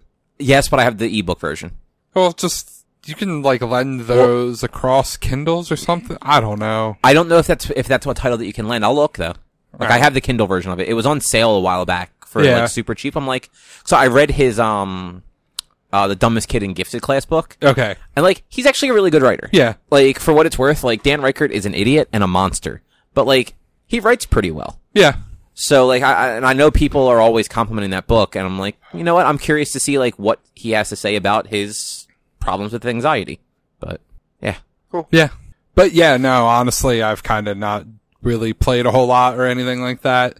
I've played some Destiny 2. Oh, you still doing it? yeah. No. Or did you stop after the first time? I made the mistake of like starting a second character and being like, yeah, no, why am I doing this? Why am I playing this game at all? And I don't know, I might uninstall it. That's the WoW syndrome right there. That's what happens when you play WoW. Yeah. You play it for like 5 minutes, you're like, alright, that's right, this game is alright. And then you pay for a month and you're like, the fuck am I doing with my life? Yeah, that's why I had 5 characters in WoW. Because I would get to a certain point, I was like, this isn't fun anymore. Let's start a new character. I would play until it got too hard to level up, and then I would stop and start playing again. Yeah. I sunk some time into Diablo 2 as that season was wrapping up and the new season started. Nice. Cleared up a bunch of my inventory space in that game. There's too many items in that game, and I hoard them for no particular reason. But, you know, 1,000 things drop, and then I'm like, oh, yeah, cool. I don't have this thing. Oh, no, I totally already had and cubed that thing and was never going to use it anyway. Yeah. We played some D&D on Saturday. Yeah, we did. Has it been a while since you guys played? Yeah, that group the last time was July. Was it? Yep. Because I put dates on all the notes I take. Okay. Yeah, August was a very, very busy month for me, and since we can only play on Saturdays, it limits to what we can do. And it's like one of the weekends that I originally had plans got canceled. But then I think immediately after new plans came up or something like that. It's been super hectic for me. So, yeah. I mean, it's been hectic for Eric too with the studying he's doing for stuff. And he's trying to get his certs. So again, didn't he try that once already? No, he's gotten a bunch of them already. He's getting all of it. He's trying to get them all. Oh, has he actually gotten some of the certs? He's gotten. I think so. Yeah. Talk to him about. He know. I don't. You know more than I would. The certs are they suck so hard. Yeah. Like good for him. But yeah. Fuck those things. But yeah, we played D&D. It was an interesting session. Yeah. I think we've gone 2 full sessions in that group now with no combat. No, like... Yeah. Yeah. Possibly. Which is... I mean, it's been fun, though. I was not all too thrilled with this last session. Really? I was confused, and I had no idea what was going on. I had no idea what to do, and Eric didn't really help me. Because I was like, alright, well, we're just gonna jump... let's just jump off the boat and swim away. Oh, you're gonna be bitches about it. And I just like, I've tried looking. This was only while at work. If I were at home, I would have downloaded it. I want to know what was actually in store or what could have happened in that scenario. Cause I am so confused as to what happened. And then the things he pointed out didn't do anything either. So it's like, I wasn't very happy at the end of that session. I mean, I can't 100% disagree. Like, it was... Like, for instance, how is it that I couldn't use my breath weapon, but I could use the beat of force? I don't know that so, that might have been... I mean, that was a personal call from Eric, but it's like, we couldn't do any magic, but I could still use the magic in this item. But if magic was all negated, then that item shouldn't have been able to do the magic. Maybe. I mean, again, I don't know why we couldn't use magic. Yeah, and it's... And what, like, the rules on an anti-magic field versus an item are. Yeah. So I was just like at the end of it all, I ended it, I was like... Versus, like, him just going, this'll be really funny to put all the things in a giant force bubble. Yeah. So I was confused and I was lost and at the end of it all, I was just like, I don't really know if I had that much fun that session. I had fun losing 10,000 gold. Yeah, I mean, there were certain aspects of it that were fun, but then once the whole, like, zombie scenario essentially broke out, I was just like, this is dumb. Like, I don't know what's going on. Like, I was confused with the mechanics he was doing with just rolling D6s, and, like, he was essentially just making a lot of shit up that made no sense. And it's like, he didn't explain really much of anything with the mechanics he was doing. It was just, roll a D6 and I'll make it up as we go. And I was just like, I don't like that. I need a set system. Like, I need to know the system. Like, I don't know, it was just weird. I mean, I'll say to that part, don't care that much. Like, if that's what the system is, we're using, like, I guarantee it was to speed up some giant encounter that was really monotonous, and that was just a way to get through, instead of us, like, actually literally fighting 20 zombies in a room, or, you know, like, 20 just mind-controlled humans, like, rather than actually do the fight, just get through there. Yeah. Like, I don't know. It was just, like, I just wasn't all too thrilled with the end of it all. Yeah. Maybe you shouldn't have gone off and talked to that guy so fast and had more fun, dick. He told me to speak with him, and then the guy told me to talk to him right away. You always listen to what everyone tells you to do? I mean, well, the guy had said I had to talk to him because nefarious things were going on, essentially. And then another guy was like, oh, you know certain shit that we don't know, that I know about. You absolutely need to go talk to him right away. So, who knows? I don't know. You barely even gambled. I gambled a little bit. I lost 10,000 gold. Yeah, but you have a big gazillion. Bet. You have a gazillion gold. That's impressive.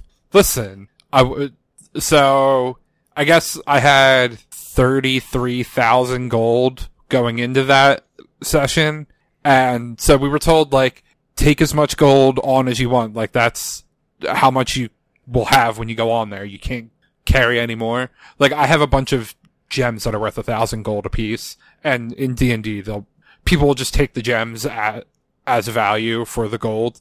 So I took 10 gems with me. You bet it all on black. Always bet on black. So I put 9,900 on black, and Vogel pulled up a roulette app and it came up red, and so I lost 9,900 in one bet, like literally 5 seconds in. I think it was the first thing any of us did on nice on there. Was like, all right, roulette. I'm putting 9,900 on black, and then like as Eric was describing, it was like, you know, big gambling room, and in the middle is a table with free glasses of wine. And as soon as my character lost like all his money in the one bet, I just went and started hammering the drinks. So then I played as drunk the rest of the time. Yeah, which is actually very funny. It worked. It was. He made me break character quite a bit. Like, at one point, because of how drunk he was acting, I made myself roll a constitution roll to see if I could keep if my character could keep a straight face. I think you rolled a 1. I rolled a 1. So for what it's worth, there's lightning. I just saw. Nice. Yeah, I've been seeing flashes going on out there, so have fun getting home, guys. Fuck you.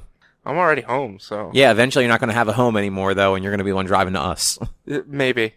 We'll Skype it every time until I have another home again. Nope. But yeah, anything else you want to talk about, Jordan? How's your fantasy football league going? We haven't had any fantasy talk. I'm 2-1 in one league. I'm 1-1 in another, and I'm 1-2 in the third league. I'm 3-0. Yeah, you're welcome. Thank you. I shouldn't be 3-0, especially after this week. I shouldn't have been. I won by. Did you play Jordy Nelson this week? No, I didn't. Do you even have him on your team? Yeah, remember? I still have him. I got rid of Nick Chubb and picked up Matthews because I felt like that was a good call. Oh, Jordan Matthews? Yeah. I don't know. I was going to say you should undo that move, but. I'm thinking of possibly now dropping Jordan Matthews and picking up Dallas Goedert if he's still available. Are you guys in the same league or different? No, different leagues. Did he just help you pick your team? Yeah. Me and Paul were here. Every year, whenever I do my draft, I at least have Druten help me. This year I had Druten and my buddy Paul come over, and we just talked about talked about it as it was going on. And at the end of it all, somebody did a draft rating, and I was rated 100%, and everyone was below me. So I'm so far the team to beat, and I have not been beaten yet. I'm 3-0, and it's last week. Not 2 weeks ago, I almost lost. I don't know how I squeezed out. Like, I should have lost, but I won barely. I think I won by like 3 or 4 points, if that. Yeah, I'm doing decent. Yeah, the league where I'm 1-2, I drafted Le'Veon Bell in the first round. That has turned out to have gone poorly for me. But he's now like up for trades, and he still hasn't like officially signed or come back. Yep. Oh, Bell. Yeah. I mean, you know, if I can eke out and stay alive until he comes back, I might have the number 1 running back once he comes back. Yeah. But we'll see. Cool. I haven't really done anything else because we've had to get the car fixed. I was going to get NHL 19 and Dead Cells, but haven't had the money for either of them. It's understandable. Fucking cars. Cars do suck. Cars are stupid. But yeah, that's about it. How about you, Rich? You know, more of the same. I know I said I was going to be done Luke Cage, but there was like 1 or 2 days last week where I got home and I just didn't want to focus. So I turned on Parks and Rec and just let that play in the background. And then I had a busy weekend with D&D, and then I tailgated the Eagles game. Did you go to the Eagles game or just tailgate it? Tailgated and then went to Xfinity and watched it at Xfinity. But I did, so I believe I'm on episode 11, so I saw the episode with Danny. You saw the episode with Danny? Episode with Danny, yeah. That was a good one, That right? was a good one. And I didn't hate Danny as much. No. In this time. I haven't seen any of Iron Fist yet, but, like, it seems like they're building more. He's becoming less of a pain in the ass and a whiny biatch. I feel like he has, like, assimilated into society more. Yeah. Because before he went from, the last time he was exposed to, like, normal civilization. Yeah. He was, like, 10? Yeah. And then he spent 20 years in Kunlun and... Yeah. So I didn't hate him as much. So it was a nice, fun episode and, like, a nice team up. And I actually enjoyed that episode. And there was a fastball special. Where Danny punches Iron Fist. Is that what that's called? No. Okay, I thought maybe you would have caught that. Fastball special is an X-Men thing. It's when Colossus throws Wolverine at a giant enemy, and Wolverine just takes it apart. It's like a joke in comics where anytime like a strong character throws a small like scrappy character, they say just do the fastball special or do that Wolverine thing to me. Okay. And Luke Cage threw Danny at one point to like take out a bunch of guys. Yeah, there was 2 guys, one had a rocket launcher. That was a good fun episode. I think there was one before it that I wasn't really thrilled with. I started to like Mariah, and now I fucking hate Mariah. Like, she's a bitch. So I think one of those episodes, the one where they're kind of holed up in that building, like where I think she's getting ready to turn herself in or something like that. Where, like, she kind of, like, just unloads her whole backstory on her daughter. Yeah. Like, I felt like, that made her a shitty person, but at least made her an interesting character. Yeah. And where she hadn't been before. And then the restaurant scene, I just can't stand her anymore. I was like, that was excessive, that was ridiculous, and no, I don't want her on the show anymore. Like, I've never really liked her to begin with. Her backstory brought her, like, made her a little bit more intriguing, but it's still just, no, I just don't like her. So, this season ends in a very shocking way. I'll say that. Like, nothing to do with Mariah, just, you're not going to expect the ending that happens. Okay. And hopefully next week you finished it, and when we talk about it, I can tell you what the rumors are that it's leading to. Okay. Unless you see it beforehand. But yeah, like, there's some rumors as to what comic book storyline they're looking, they might be trying to, like, loosely adapt for, like, more Luke Cage. I probably won't see it at all. So. Yeah. I'll most likely, because there's only 3 episodes left now, most likely have it. You saw 11, so it's just 12 and 13. Or I'm on 11. I think I watched... Oh, okay. 10 was the Danny episode. 11, like, I watched it, like, maybe 15, 20 minutes into 11, and then for some reason I just stopped and went to bed or whatever. So I'm going to restart that. So I have 11, 12, and 13 to do. Okay. But I will definitely have that done by the end of this weekend. I think Sunday, or there is a day somewhere that I don't really have much to do, hopefully. Another busy weekend this weekend. It's like 2.5 hours. You can do it. Yeah, I can finish it. But besides that and D&D, I played the Nintendo games on the Switch for the Switch Online. The NES games. I'm happy with the selection. I know you said you're not that happy with it. I can't remember if we were online or if we were talking. No, it was when we were talking. Okay. But I'm happy with it. Like, there's a good selection. I like River City Ransom. The controls for Mario Brothers is a little wonky and stupid.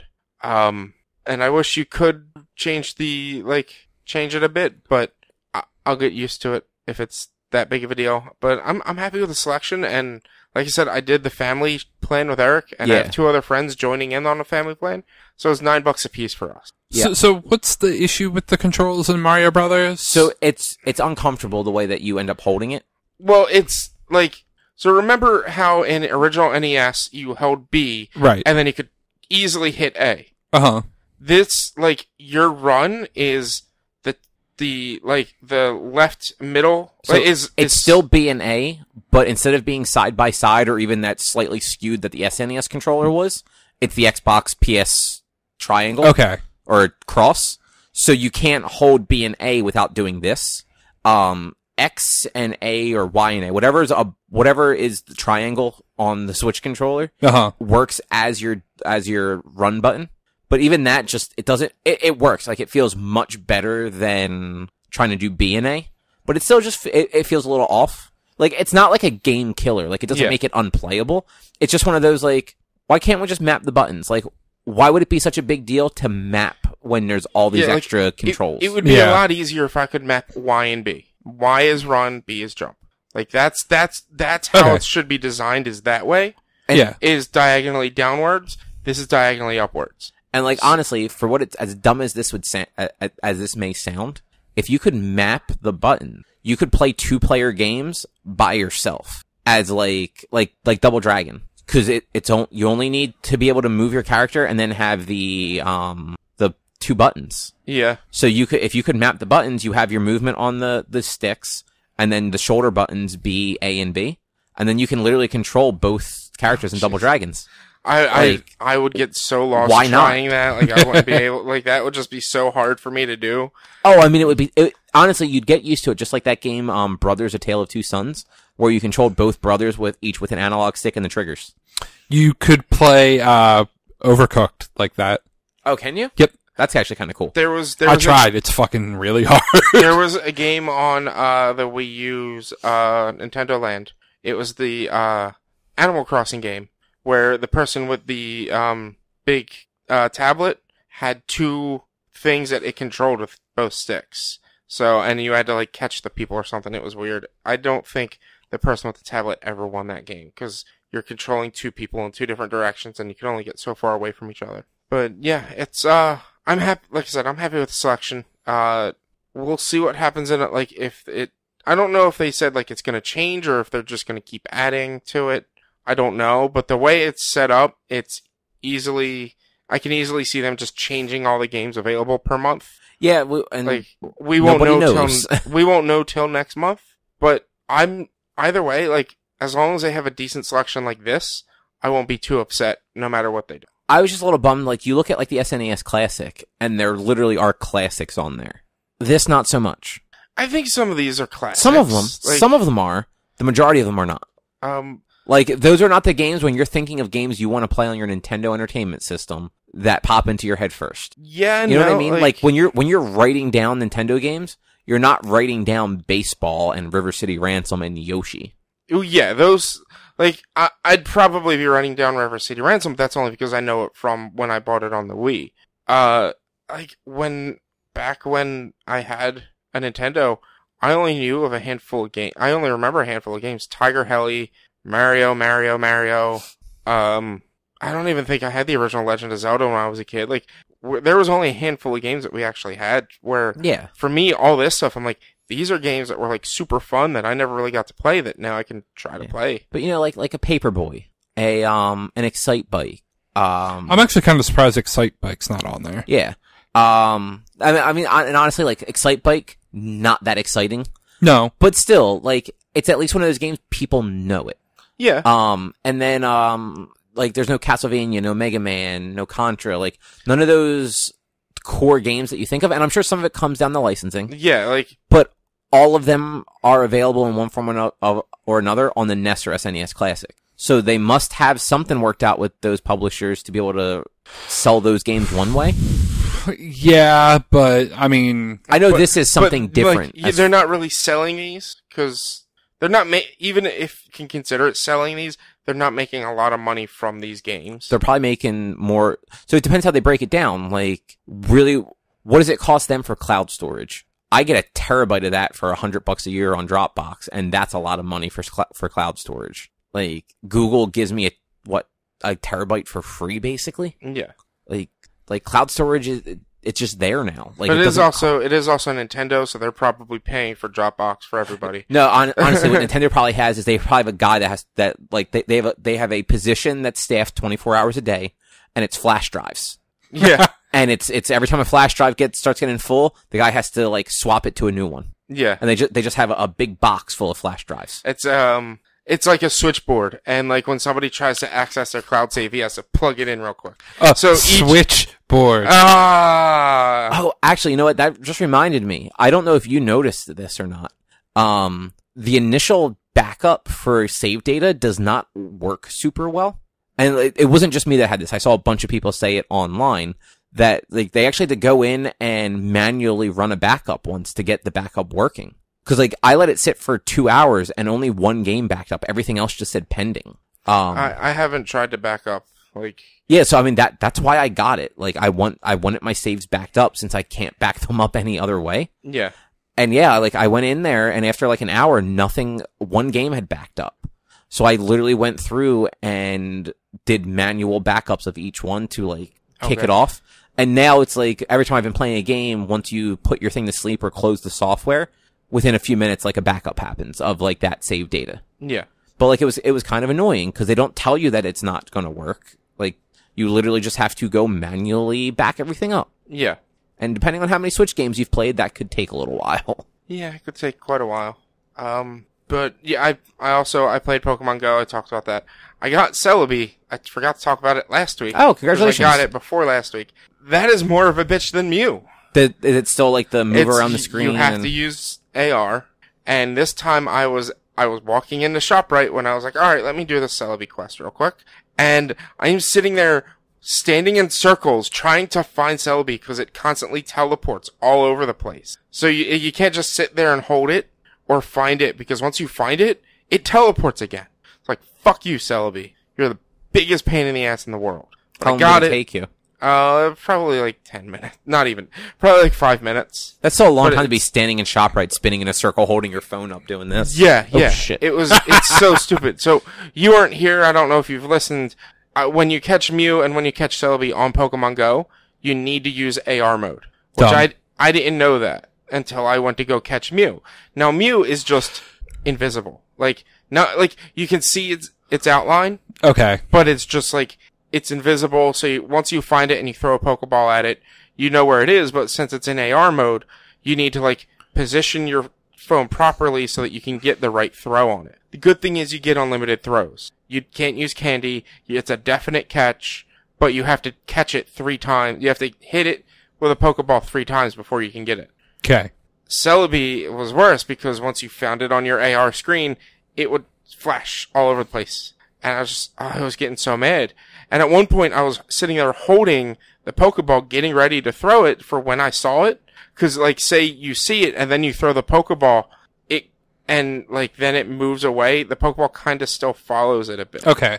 So this way, like, yeah, you had it, you threw the Pokeball, but if you're holding the screen, it's not using the screen's not telling you where the Pokemon is.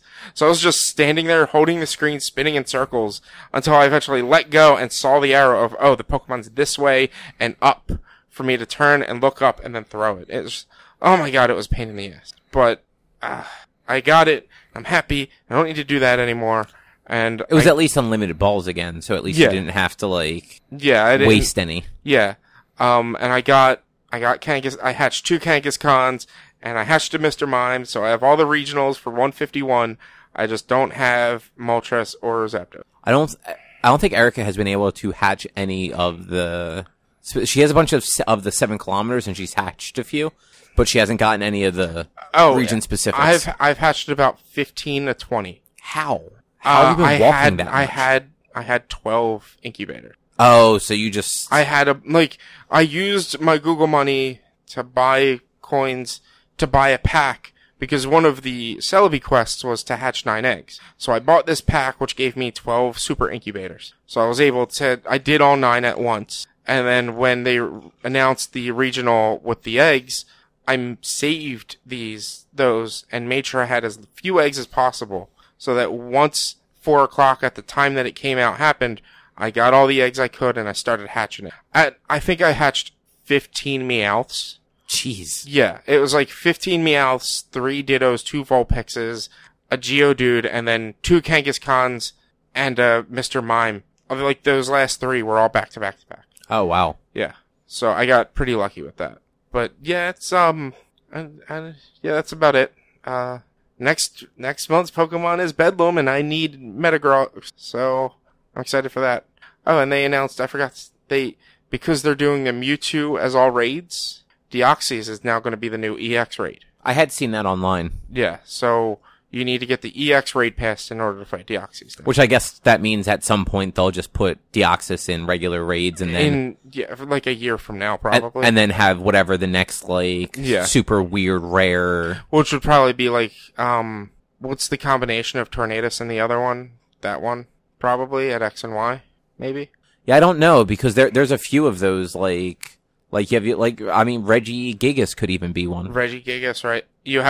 Reggie Gigas, you might have to have all the Reggies in order to get, and I only have Reggie Rock, so that sucks. Yeah, so, there's options for them. Yeah. But that's all you had? I think so. I've been super busy, hectic with house stuff, so. Understandable. Game-wise, I started playing Xenoblade again. Okay. I had apparently stopped off right before the story fucking kicked into high gear. Yeah. So, I was at 25 hours, and now I started on Saturday or Sunday, and now I'm at 40 hours. Okay. So, I put 15 hours in, really only being able to play for 2.5 days. Alright. So I didn't really play at all yesterday or Monday. So, I put a lot of time in over the weekend. Nice. That game's cool. You would like it. I wanna play it. I have the original Xenoblade for Wii. And they are basically not connected at all. I know. So, cause I had the same thought of I should play the first one. I mean, my Wii and all my Wii games are currently at my parents' house right now anyway, so I won't be able to play it. Is that the super rare one? Oh, it was one of the quote unquote super rare ones. Yeah. That were made by, or that were Published by GameStop, and GameStop eventually just bought them all and then sold them as used for twice $90 the price. or whatever. Yeah. But it's other than once you get past the not great voice acting for 90% of the characters and the ridiculous character design for that main female. Yeah. It's actually a really cool game. Yeah. And the story did just suddenly get the story was interesting kind of the whole way. But it just hit that climactic point where it's all this stuff is actually kind of crazy right now. And don't they keep releasing free content or no? So they just released season pass content. They just released an actual paid DLC. Okay. So this game is 500 years after this big war. It was the Aegis War. Yeah. The red-haired girl from all the trailers. She is the Aegis. Okay. She is one of these she is this special blade that doesn't actually need a driver necessarily. And she doesn't become just another crystal when her driver dies. Okay. And there's one other Aegis that is a male counterpart, and he went evil, I guess, 500 years ago. And she had to basically fight with her driver at the time to stop him. Mm-hmm. And it apparently fucked the world up real bad at the time. Okay. So this is 500 years later, and it's still a thing people talk about, kind of the way we still talk about the Revolutionary War. Yeah. Not that was 500 years ago, but so that DLC, it was called Torna the Golden Country, I believe. It just came out in September, or it's coming out soon. I forget which. It is actually based 500 years ago, where you're playing Pyra and Mithra are that main girl. She has two different forms essentially. A blonde-headed one and a red-headed one. Yeah. You play as her and her driver at the time, and I guess some other characters.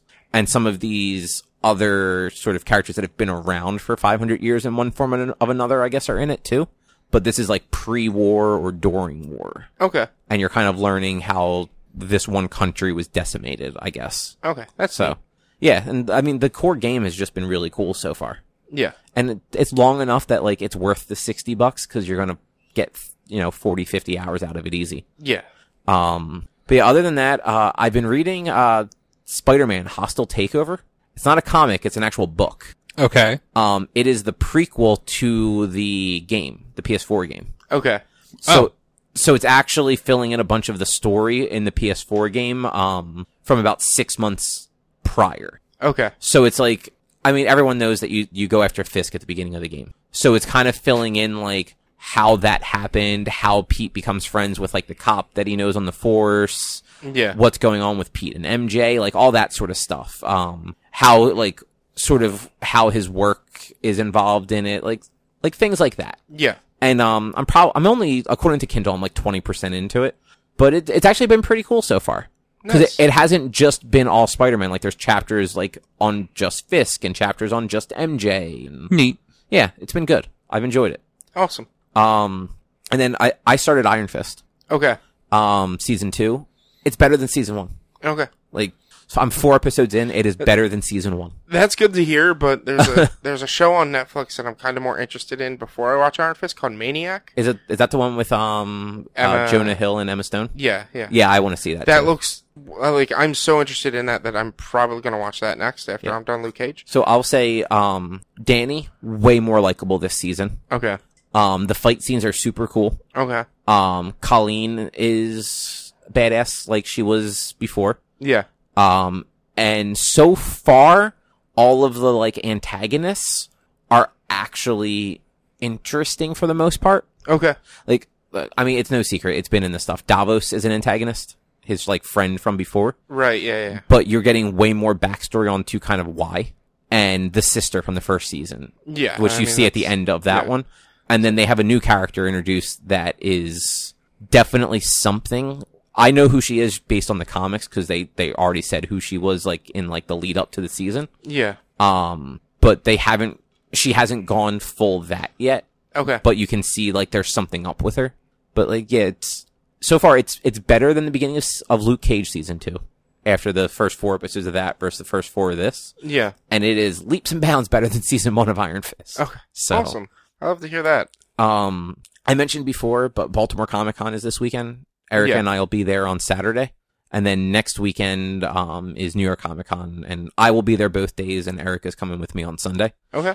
I will be there Saturday and Sunday. It's actually 4 days long, because why the fuck not? Yeah.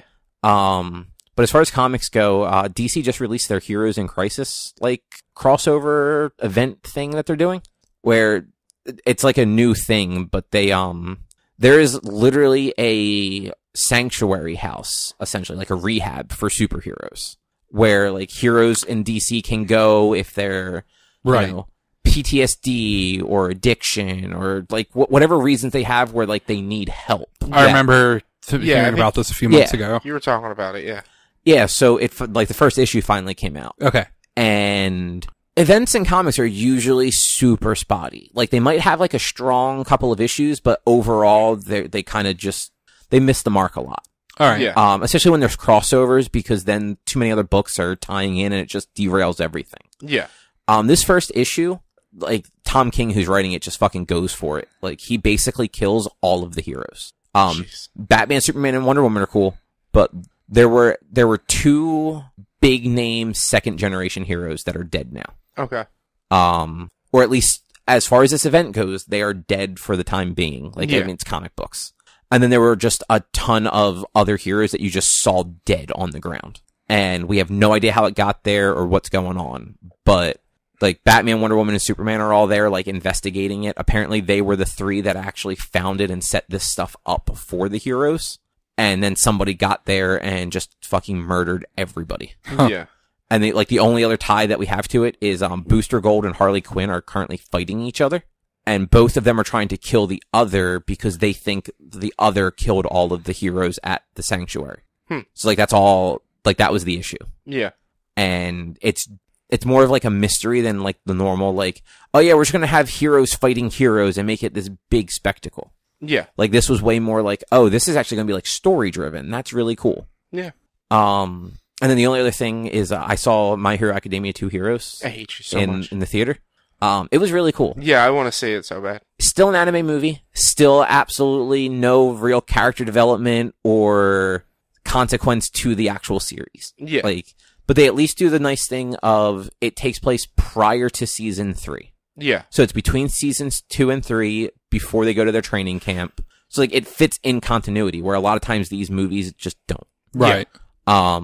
So like theoretically some of the characters they introduced and the concepts they introduced in it could make appearances in the series at some point. And like I kind of hope they do because the two there's two characters introduced. It's All Might's former partner from when he was in America as a student. Like when he was like an exchange student in college, basically. Yeah. His partner at the time is like this big weak scientist now that does support stuff for heroes. Okay. And he's got like a daughter who's a little bit older than like the cast that you're used to. And like those two characters are actually super interesting, and the daughter could actually probably be like a good addition to the cast. Yeah. If they had her like I believe she was supposed to be like in her last year of school, because she said she was a third year, which in Japan that usually means that's your last year of high school. But she was American, so I don't know how they were working that necessarily. Yeah. But I could see her be like a good addition to the school as like some sort of like teaching assistant for like the assistant, like the support class or something like that. Yeah. The villain was pretty like meh, but at least tied into the overall like story arc really well. Well, not really well, but well enough. Yeah. And like All Might was still All Might. Yeah. Like he hadn't lost everything yet. So like it was cool to like see him actually be a hero again. And most of the class got to do stuff. Like all of the class was on this island, and it was a little shoehorned in how like convenient it is, because like you saw the special episode, right? Yeah. So you know, like All Might gets invited by the blonde haired girl that sends him the note. Yeah. That's his friend's daughter. Yeah. And they get there, and it's just All Might and Midoriya, and then the girl takes Midoriya on like a tour while All Might talks to his friend, and they just happen to bump into his whole class, basically. Like, I can never remember her name. The girl that like creates stuff out of her skin. Yeah, I don't know. I don't really know any of their names except for Midoriya and Bakugo. Todoroki. Yeah, I forget Todoroki's name all the time, but I love Todoroki. And Ida. Ida's cool. But yeah, so I guess she's rich. Like they already told you that, like in an earlier episode. Yeah. They've like said it 100 times. She got invited to this special event because she's rich. Yeah. And then like Ida was invited because his family is like 5th generation superheroes or something. Yeah. So like it was one of those things. And like Bakugo gets invited because he won the sports festival in season 2. Like they find all these like goofy reasons to invite him, and even Minata and the Electric Kid, they got jobs there because they wanted to see the event that was going on. And they work it out where like it's a big island, and because it's an island and the only heroes are there or whatever, you're allowed to use your quirks. Yeah. So like they immediately have a reason why like the kids can do goofy stuff, which was at least cool, because when they're on the streets for like an arc on the show, they're not allowed to do anything outside of school. But like, you know, they had like cool little like Bakugo being like a complete douche the whole time, and everybody just trying to like get him to just calm the fuck down. And you know, it doesn't work. Yeah. But, there's a few really cool action sequences. The final action sequence is probably one of the coolest things the show has had. It is only slightly outmatched by United States of Smash. Okay. Like, I was going to ask, is it better or just as good as United States of Smash? So like, it's one of those things where this one looked way cooler. Yeah. Just because it's like that movie art where like they have a budget to do something fucking crazy, so they did something fucking crazy. But there was that sort of like emotional impact that the fight against All For One had. Yeah. Where it's like that fight was just super cool. Yeah. Just because of what it meant. And you can argue that like the difference in art between United States of Smash and the sequence you're talking about, United States of Smash had multiple artists. Like that one sequence had multiple artists doing it. And that's why like it changed so much in the sequence. Because like I've read or heard that like they had like 7 or 8 different artists for that scene. Well, I'm pretty sure the movie probably did too, because this scene is nuts. Okay. Like it's one of those things where like they made a really stupid villain just to show off like some crazy art. Okay. Like that's almost what I feel. Like they basically built this villain to have a weird enough quirk that they could just do whatever the fuck they wanted with it. And like it works because like visually it's really cool. And like it does have some emotional like weight to it, because like it's stuff that you've never seen happen in the show before, but they at least didn't do anything that couldn't have.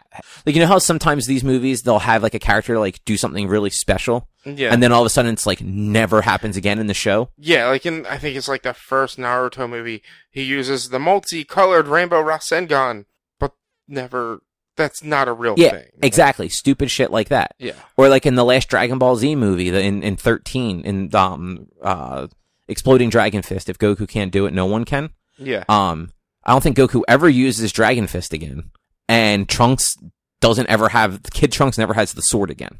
Yeah. So, but this is one of those things where it's like, everything that happens, it's either the item that was helping them do it is destroyed. So then it's like, okay, well, yeah, that makes sense why he doesn't have that anymore and why this isn't happening. Yeah. Or otherwise it's all of their normal abilities. Like nobody like suddenly learns how to do like a special technique. Yeah. Like Bakugo doesn't do his little like homing shot that he like perfected during their training because he hasn't even thought about doing that yet. Yeah. So. Nice. Yeah, it was enjoyable. Like, again, all the same problems that you always get with anime movies, but like overall super enjoyable. Yeah, I'll try to see it soon. Hopefully. Yeah, like I said, Tuesday it's still playing at Cinemark. Yeah. So I might try to see it then. Maybe. Yeah. And I will say, so we saw this and then we saw Princess Mononoke back in July. Yeah.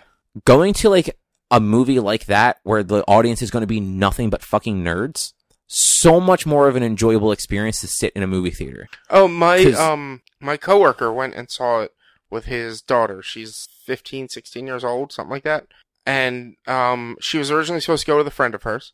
Her friend is sick or something. So he was like, I'll go with you because he lives out in like Marlton, Cherry Hill area, and it was at Cinemark. So he was like, I'm not gonna drive all the way down there and then come home and then go back. So he was like, I'll go see it with you. And he said during the previews, there were like trailers for like different anime things, and she's just getting super excited for it. And he looks at her, he's like, if you keep doing this, I'm gonna get up and leave and hang out in the car.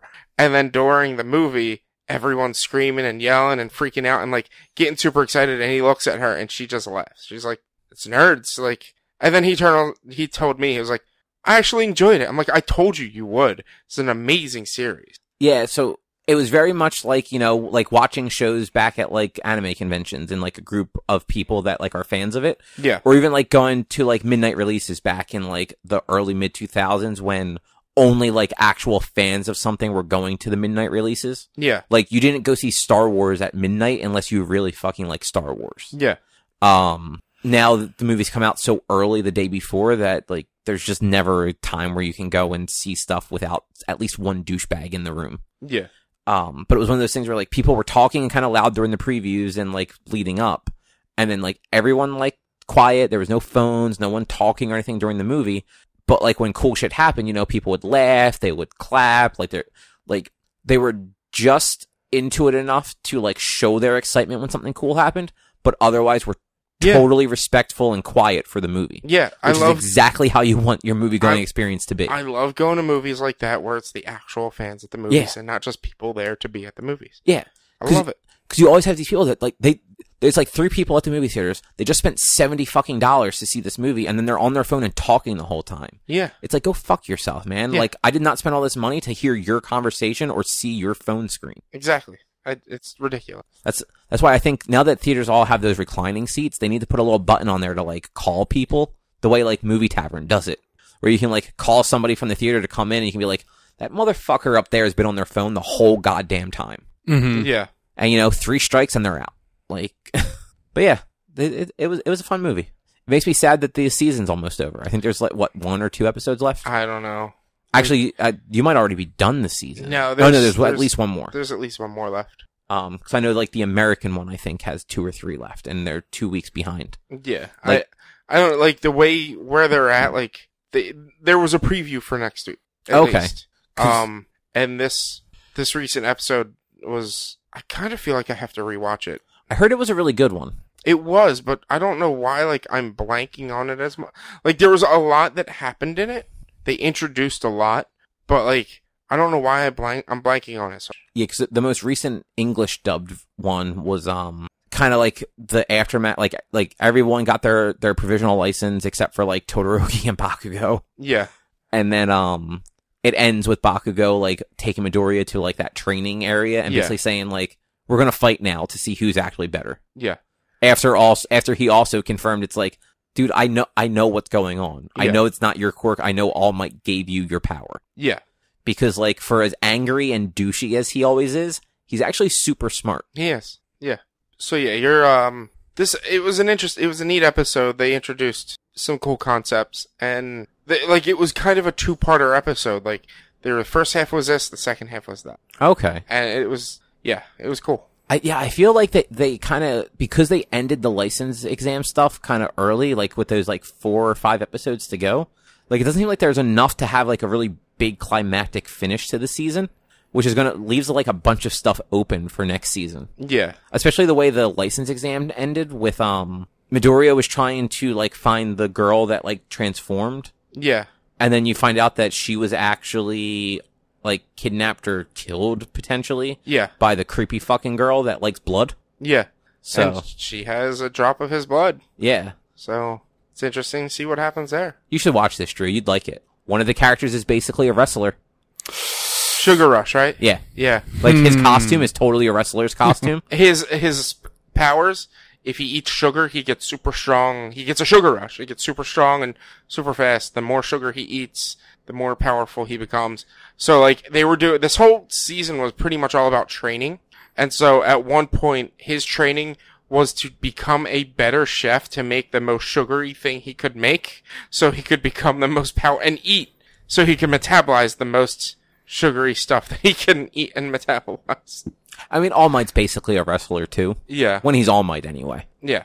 Like he's big and loud and boisterous, and he punches things with like silly names. So Yeah. right up your alley. It's an awesome show. It is. I think it's on Toonami now, actually. I believe it's on some sort of American network. I don't know what. I'm pretty sure it's the Toonami block. It's like Saturday from like 9 p.m. to 4 a.m. on Cartoon Network. It's Toonami. I want to say My Hero is sometime between 9 and 10. Yeah, it makes sense. Yeah, because I mean that's like the big show now, so it makes sense to have it air early. Yeah. Apparently they're also going to start airing Boruto, even though they have not finished airing Naruto. Well, they have to be at the end of Naruto. I don't know. The last couple of episodes, like, I think I've seen dubs of, like, the final fight, and what they're airing now is just the, like, last, like, 20 episodes that have nothing really to do with the primary story, and more of just, like, stories about these characters at the end of the series. Wow, did the actual, like, Japanese run of that really just end last March, 2017? Mm-hmm. Yeah. Jesus, I thought it was at least, like, 2 years ago. No. It was... I stopped watching 2 years ago when it officially ended, but then they had another 20 or so episodes that I've never watched but have downloaded. That's a little absurd. Yeah. I'm trying to find out if it's, like, how much is left. All of Naruto's on Hulu, or all of Shippuden's on Hulu. In English, though? I have no idea. Maybe. So a lot of anime has, like, the English air date listed on Wikipedia. Doesn't look like Shippuden does. Probably just because there's 500 fucking episodes. Yeah. That's kind of a bummer. Either that, or it's just still so far behind that I am not looking far enough. But yeah, apparently they're starting Boruto on there. I want to watch Boruto. I want to watch the movies. There's so much to Naruto. There was like 2 or 3 movies following the end of the series, and then there was the Boruto movie, which takes place before the series or something like that. It's weird. But I want to watch all that. Yeah, I guess that's a show. Yeah, that sounds about it. Drew looks like he's tired. A little bit. But that's no different than it's 9:47. It's almost bedtime. It's an hour and a half past his bedtime. That's true. That is true. Anyway, thanks for listening. If you want to find more of our stuff, you can head over to www.one-quest.com. You can find all of our podcasts on services like Spotify, Stitcher, Google Play Music, or iTunes. You know, just the place where podcasts were born. You can also help us out. Support us over at patreon.com/OneQuest. You can find us on social media, facebook.com/OneQuestOnline. We are at @1_Quest on Twitter and Instagram. Our YouTube channel is youtube.com/OneQuestVideo. And you can always send us emails to social@one-quest.com. And otherwise, we will be back again next week with another episode full of stuff to talk about. Yeah. All right. Bye, everybody. Bye. Bye.